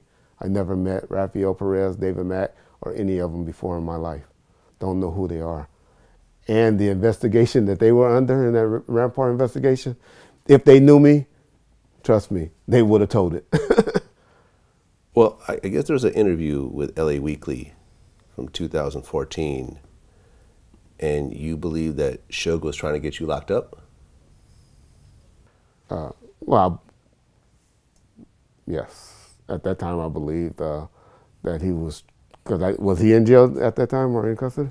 Possibly. Yeah. And so I just believe he was just an angry man that he might have been trying to say or do anything to get himself free. That's probably what I believe, but I since talked to him and I don't believe that anymore. Okay. So Suge gets into the incident at the Straight Outta Compton movie shoot in Tam's parking lot. Okay. Leading up to that, were you and Suge in communication? No. No. I hadn't talked to him probably a couple of years, 2 or 3 years. A couple of years at that point. Yeah. You saw the tape? I saw the tape. Suge goes to the movie set. The story's a bit fuzzy, but I think most people understood that Suge was probably not welcome at that movie set, considering his relationship with Dre and so forth. Okay. A fight breaks out between him and Bone. Well, Bone. he left out a lot of things in between. What did I leave out? What happened was, as I understand it, and I spoke to Suge a couple of times since then, while he was in custody. Not saying he talked about the incident, but I've spoken to him, and this is what I believe happened. Yeah. Is that he went to the set, Bones wasn't there, but he talked to Ice Cube and Dre and all of them. They pretty much tell him, hey, Ice Cube, don't worry, Suge, we're gonna get it worked out, we're gonna take care of you. Suge was cool. Suge leaves, or was in the process of leaving. Bone, who was hired to keep Suge away, or to protect them, because that's pretty much what he does in the industry, was upset that he wasn't there to deal with it, and so now you messing up my money. That's pretty much what Bone is thinking. It's like, now you got these niggas thinking I'm scared of you, or I wasn't here, or whatever. So he calls, or he have Terry Carter calls and confront and say, Suge, hey, I want to meet and talk to you. Suge's by himself, but Suge ain't no punk. Suge ain't scared. I'm like, okay, where y'all want to meet? Where you want to meet? But Suge and Terry Carter is cool, tight. Yeah, Suge, that's his friend. That's his friend. That's his boy. That's established. They good. And so Terry calls him, and he goes over there to meet with Bones. Bones. I don't think They it's Bones. Cleek Sloan, Bones. They call him Bones. Oh, okay, I heard Bones. Okay, that's fine. Go ahead. All right. They go over there to meet with him, and he immediately walked up to the car and started swinging on Suge and hitting him. Suge trying to get away at this time. And I think his anger kicked in to make him drive the second time, and that's why the video looks so bad. Right, he runs over Bone and then hits Terry.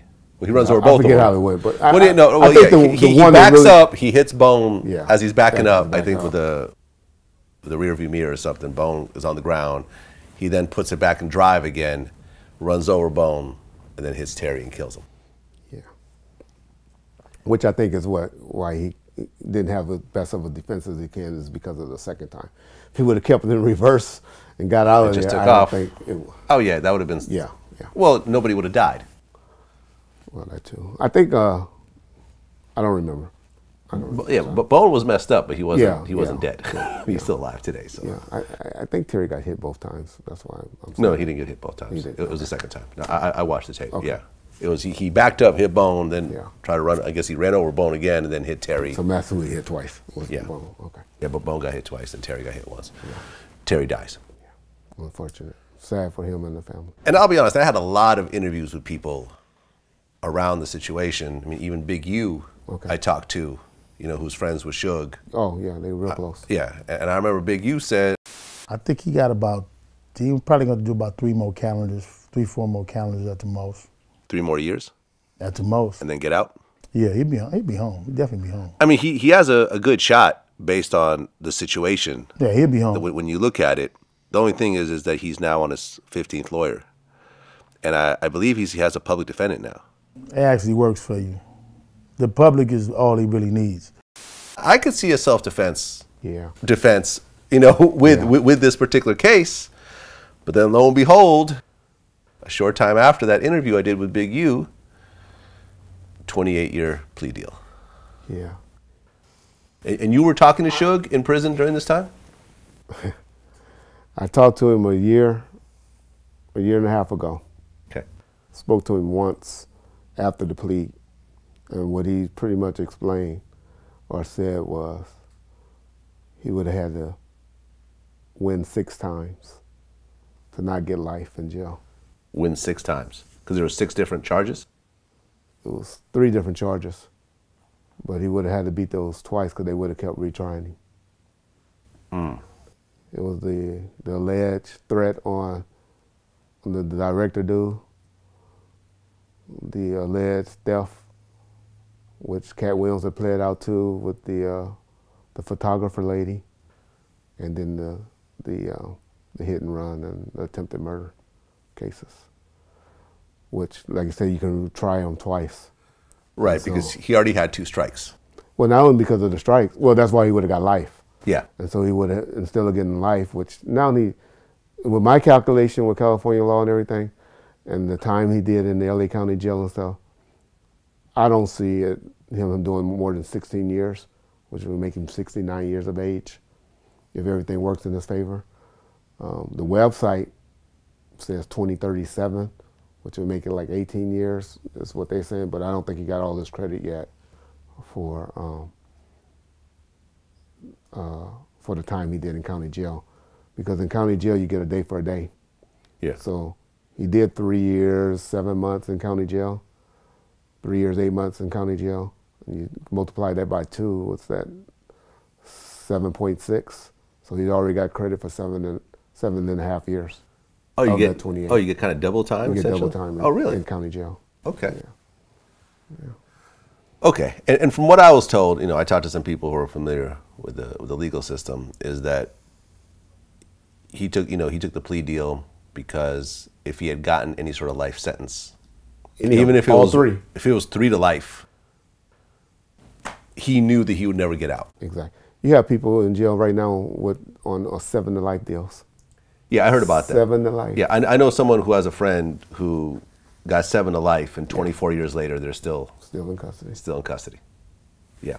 So that was essentially the reason. That's essentially the reason. Now they know he has a date. He knows he has a date. Plus, you get other freedoms in jail for not being a life prisoner. Oh, you okay. can have conjugal visits. Yeah, okay. Stuff that you can do that you don't have an L behind your name that you can't do if you have an L. Suge did an interview, I think, with Blast.com. The Blast, yeah, where he said that he thinks that Dre tried to get him killed.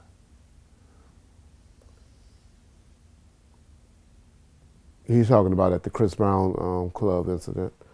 He's talking about that incident. He got shot. When he got shot. Okay. Yeah. Any comment about that? I don't believe it's true. He hates Dre.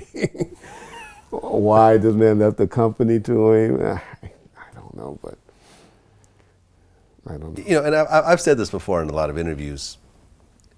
If you take one step back from this whole situation, and you've seen it way more than I have, right? You were right there in the middle of it. But if you just take a step back and you say, okay, if Suge had played his cards a little bit differently, there is a chance that he could be worth like $500 million today. Yeah. That Death Row would have never broken up. Yeah. He would have a piece of Eminem, Kendrick Lamar.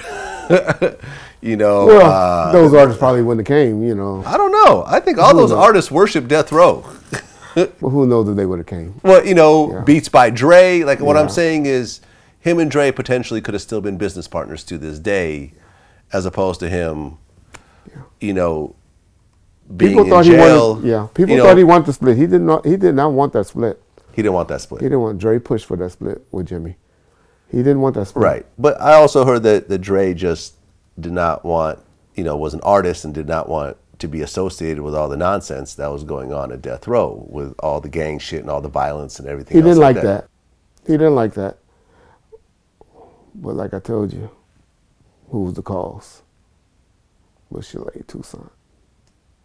Michelle, who eventually had a baby by Suge as well. Yes. Once Dre heard and found out about the relationship, I think it hurt him to the core. Even though he was in a relationship with somebody else, but for your business partner to be having a relationship with your baby mama, it hurts. Yeah, and I interviewed Michelle, and she has her opinion. She has her opinion. She has her outlook on things. And I guess I remember during my interview with Daz, he showed me this one video where Tupac was in the studio and Michelle A was kind of rubbing up on Tupac as well. And she was affectionate like that. She didn't mean anything by it. But who knows? I don't know. Who knows? But at that time, she was in a relationship with Suge. It's messy. And so she wasn't trying to cross. She had Dre and Suge at that time. Yeah. Both eating, you know. Well, last year, you got indicted. Yes. Is that still going on? Yes. Can you speak on it at all? No. No. Okay. But I guess, and you don't have to talk about it, but your father was indicted as well. Yes. Along with 22 members of the Grape Street Crips and the Peter Roll Mafia and so forth. Correct.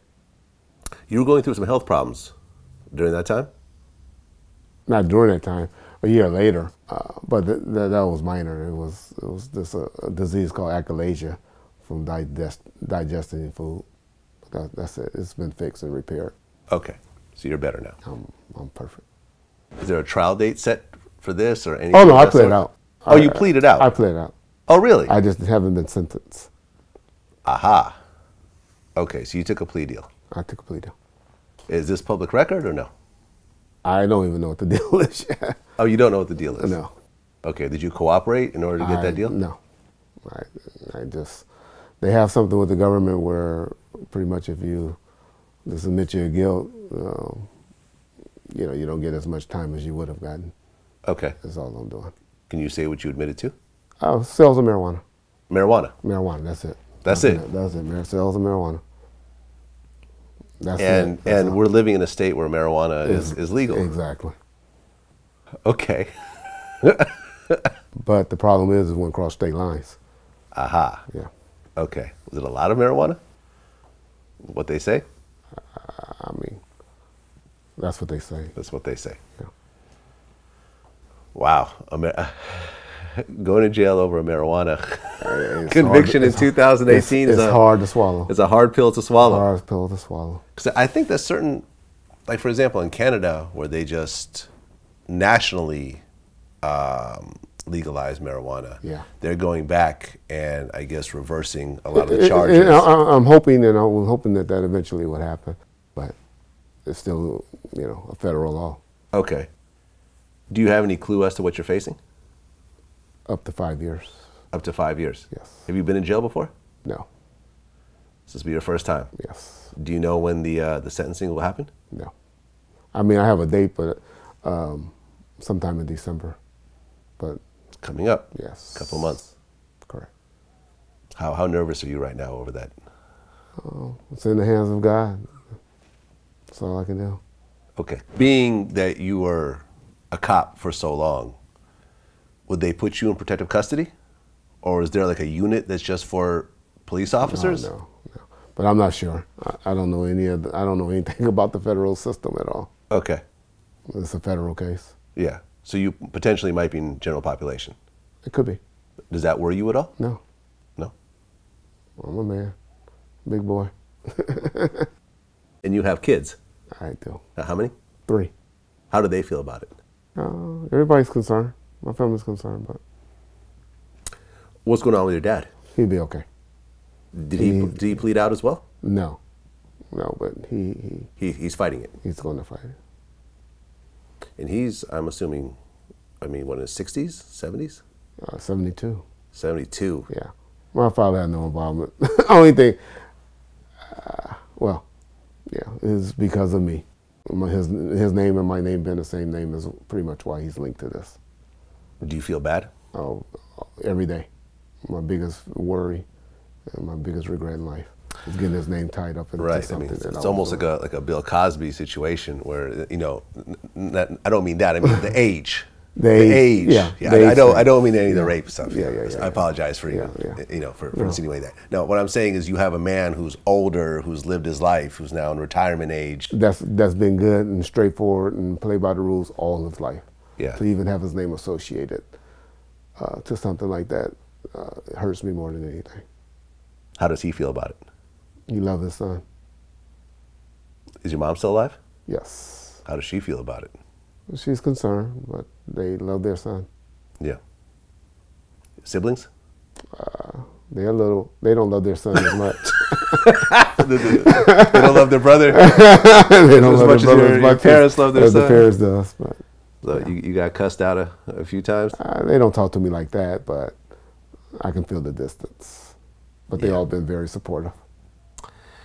Yeah, it's tough. It's tough. It's a bad situation for that, because of that element. Yeah. Yeah. Well, I hope it works out. It will. It's in the hands of God. Yeah. Yeah. I mean, you're still fairly, you're still young. Yeah. You know, people think, because you're what, 40? No, I'm 52. Oh, 52. 52. Still young. I'll be all right. You know, when you look at everything that happened with the whole death row story and, your involvement and everything else like that, what do you think was the biggest mistake? What do you think that ultimately dragged it all down? Because at this point, death row filed for bankruptcy, right? 2006. Yeah, that's what I'm saying. Yeah. At one point, death row completely filed for bankruptcy, got bought out by another company. I think people assume that Suge had, hundreds of millions stashed away, but it wasn't true. It wasn't true. It wasn't true. Because he couldn't even pay his own bail. Wasn't true. So when you look at all that, what do you think really went wrong? If you could go back in time and rewrite certain things. What they get the bad rap for is Suge was treating people like family instead of business. And what I mean by that is he didn't have a royalty department. Suge gets the rap and people think he cheated them out of money. It's the only reason that people was mad or upset. The people that's mainly talking now, they never put an album out on Death Row. Let's just keep it fair and be honest. Dre, Tupac, and Snoop. Snoop left with a deal where he got $1 million and was sold and was fine. His people and his attorneys looked out on Dre. He walked away from the company. The only reason he has some say-so now is because we didn't put in the contracts when he left about digital. And so we didn't know about digital in 95, 96. Who knew that was going to blow up like that? Tupac, all of that got worked out.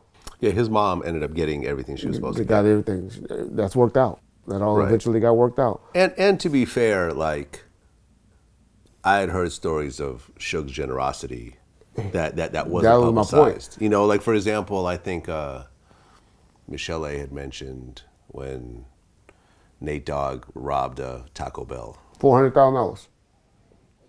Defense. Best attorney in Vegas still today, David Chesno, was his attorney.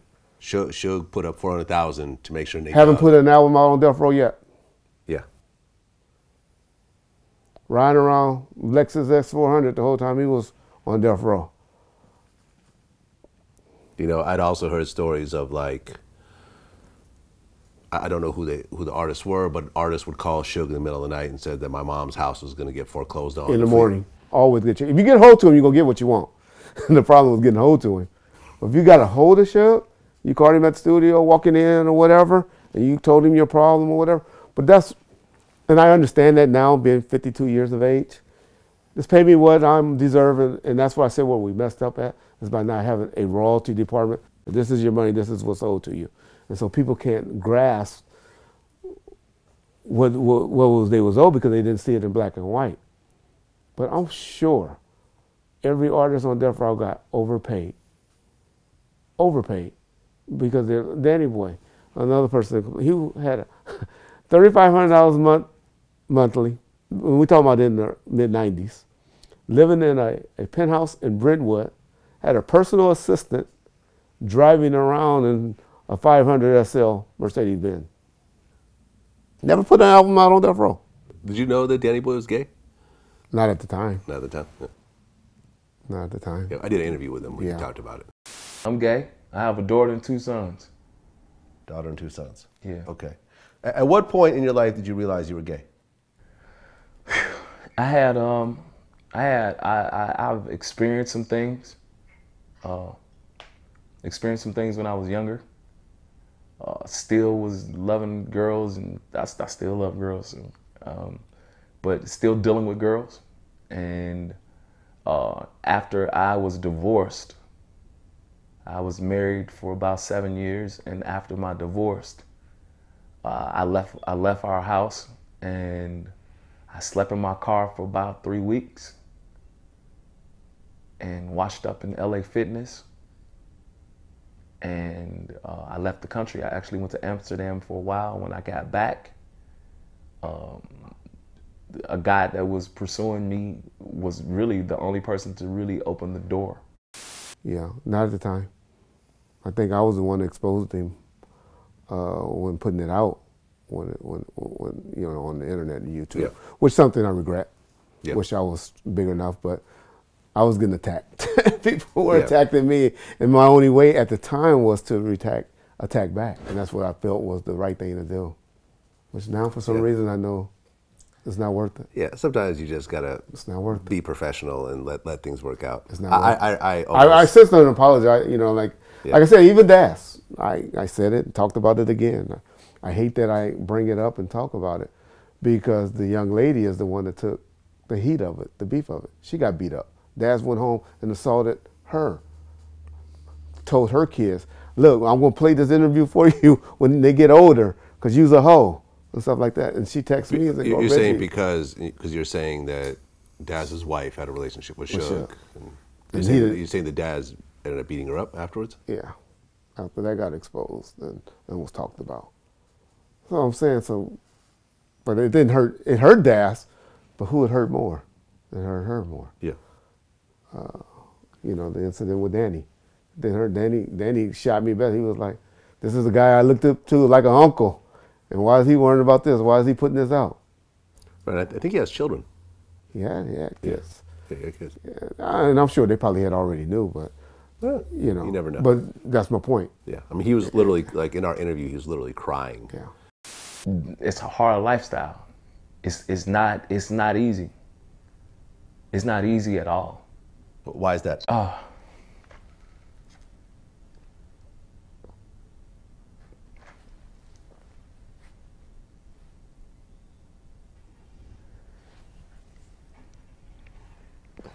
I hate that I exposed that, but you know, he came on your show saying that me and Michelet ruined the company and did this, but he forgot about the things that had happened. And I reminded him, "Hey, no, that is not how it went down. You went up to the prison. You had access. You went up there and talked to the man.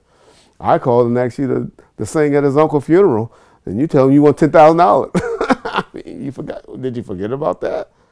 You know, as a business owner, as someone who's, you know, I've been running my company for 10 years. Of this urban stuff on YouTube. You the man, Vlad. Well, I try to be. Yeah, you the man. I try to be. No, everybody out in this YouTube world, they look up, they trying to be Vlad. Thank you. I'll take that. In urban. In urban. Now I'm sure these guys, these gamers, they like, huh? The gamer, yeah. Who's Vlad? I'm small potatoes to them. Yeah. But, you know, it takes a long time to learn how to run a company. I think of all the mistakes I've made over the years. If I could rewind things. You know, and it's so complicated between having employees, having office space, having payroll, having human resources, dealing with the legalities of everything, dealing with you know, the laws, having employees in different states and dealing with the different laws in the different states, and you know, trying to do that while still creating, you know, exciting content. you know, it's you know, not exactly what Death Row was doing, but you know, we were creating entertainment for the masses, and you're trying to do this. And like I said, things that you did 5 years ago, you wish. Oh yeah, you wish you would have done. I'm a much better boss these days than I used to be when I first started. And you know, you got a guy like Suge who had never run a company. He didn't go to business school, and also got somewhat drunk with power. I think what we always said and what I always tell him was that article on the New York magazine when he did the magazine. He was on the front page of New York magazine, which was real big out there. It was with him, Pac, and Snoop. That article, that's when everybody started knowing who he was. And that's when it became Suge Knight and Death Row instead of just Death Row. Right. I mean, because he gets up at the Source Awards and says, if you don't want your CEO all up in the video, But here he is on the cover of the New Yorker, on the cover of the Source. Yeah. Bigger than Death Row in certain regards. Yeah. You know and that was his PR guy that did that. And Papa G was the one that put it in his head, the Suge Knight, put the Suge Knight out there, the Suge Knight in Death Row. It wasn't something he thought of or created, but he bought into it. Yeah. And he allowed it to happen. And to be fair, though, Suge stayed on the bullshit even after Death Row had essentially folded. You know what I'm saying? Still try to do the, you know, I'd heard about the Akon incident where he tried to, you know, collect royalties from a producer that allegedly didn't get paid, and then he gets into this fight with Akon's, you know, manager when he got, you know. Detail. Yeah, the detail situation that happened, but Ja was the dude that I guess ended up knocking him out. Yeah. You know, there's that situation. He got shot at the Kanye party, which I'd heard had to do with some bullshit that he was, you know, an altercation that happened beforehand. The Cat Williams situation, you know, that was caught on tape. Punching out the guy at the weed shop. Yeah. Lots of different stories of him pulling out guns on people and everything else like that came from all sorts of different people. Yeah. Like, at the end of the day. But that was a broken man then. That was somebody that was, you know, was on top of the world, and he was out there scrapping for money. Yeah. They had took everything away from him behind a judgment that shouldn't have happened. Harry-O had no right. Harry-O was paid out in 96, 97. That case was dismissed, but Suge's lack of not having the professional people around him and not wanting to deal with stuff professionally is what caused that judgment to happen. And I'm going back to when you asked what happened, the falls of Death Row. That's what it was when he lost to David Kenners to deal with it. And not trying to pat myself on the back. Me, who would have made sure we would have dealt with that instead of getting a default judgment. A default judgment is what caused them to have to file bankruptcy. Not that Harry-O was correct or the judge, they went through a trial or anything like that. He didn't show up to trial. Just didn't show up.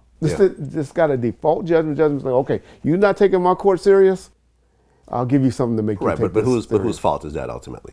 I said, it's Suge's fault. Yeah, it's his fault. You know what I'm saying? If you don't show up to court, they're just going to take one side of the story and run with that. That's how court works. This is why you show up to court. Yeah. And you also don't disrespect a judge. Exactly. Oh, yeah. You see what I'm saying? So you could, you know, you could say he's a victim, but ultimately this. I'm not putting a halo over his head at all. At all. This is an adult, and I'm saying he didn't. The business sense that he got credit for, he didn't have. He was a creative genius, a marketing genius. Business was not what he was. As far as dealing with that, he always had people that he trusted in those places to deal with that. And then when those people abandoned him and set him aside, and then he started believing the hype, we saw what happened. Yeah, I mean, Daz went on Instagram and said this is how the Death Row story ends. Breaking back, y'all. They wonder how the Suge Knight story was going to end. It ended yesterday. 28 years in the penitentiary. He's 53 years old. 28 years. And you wonder how the story of Suge Knight ended. The Death Row story has ended yesterday. You wonder how life goes, and you wonder how life is. And it just ended.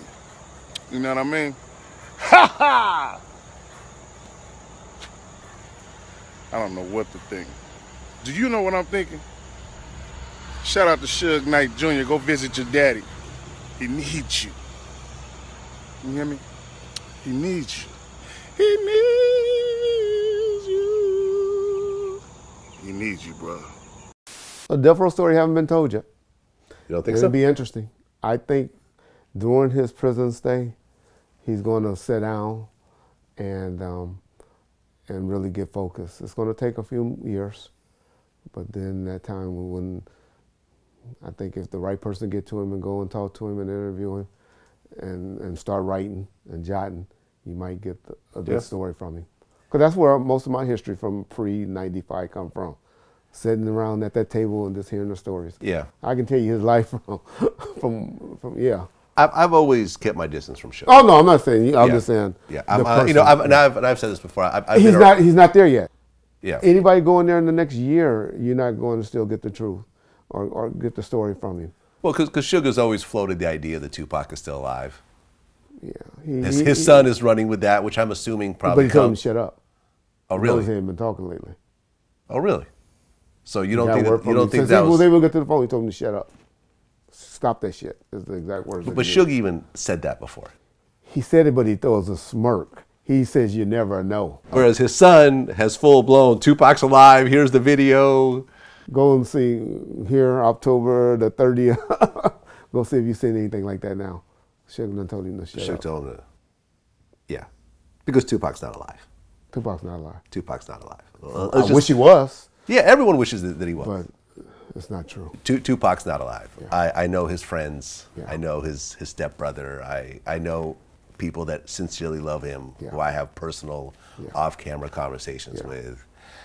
You know, the Outlaws went and smoked his ashes afterwards. I'm the one to put that story out about the smoking the about ashes. The ashes. I'm the one that had one of my security guys bring the ashes to him. Kept getting called. When they coming? When the ashes coming? I picked them up from the crematory and had them flew, you know, from Vegas to L.A. Yeah. I know this. I think it was the night of his had a little memorial for him, you know, with his mom, his family and shit. And we had hit the beach and you know, threw a lot of shit he liked in the beach. You know, some weed, some chicken wings, some, you know, he loved orange soda, all that kind of shit. Chicken wings in the ocean. Yeah, you know, Pac loved that kind of shit. So, you know, we was just giving him our own, you know, farewell. And that night, you know, I forgot which one of us came up with it. You know, they had his ashes and shit. And Pac came up with that shit. If you listen to Black Jesus, he said, "Last wishes, nigga, smoke my ashes." No doubt. You know what I mean? So that was a request. You know what I mean, that he had. Now, how serious he was about it, we took the shit serious. I wasn't there that night. I ain't have a hand in on that. I wasn't there. I ain't know if them was his ashes or whoever ashes. I wasn't there that night, but that shit went down. Yeah, it went down, man. So, you know, we you know, I forgot which one of us came up with it. Like, we need to go on and do that, but you know, we twist up some of that great granddaddy California Kush and mixed the big homie with it. You know what I mean? So, you know, he flowing through our system. You heard? Yeah, man. Well, listen, Reggie, number one, good luck on your sentencing. Thank you. Hopefully you'll get a minimal I'm hoping so. Minimal amount of time. You have kids. You have a family. You have a father. Hopefully your father gets nothing. Yeah.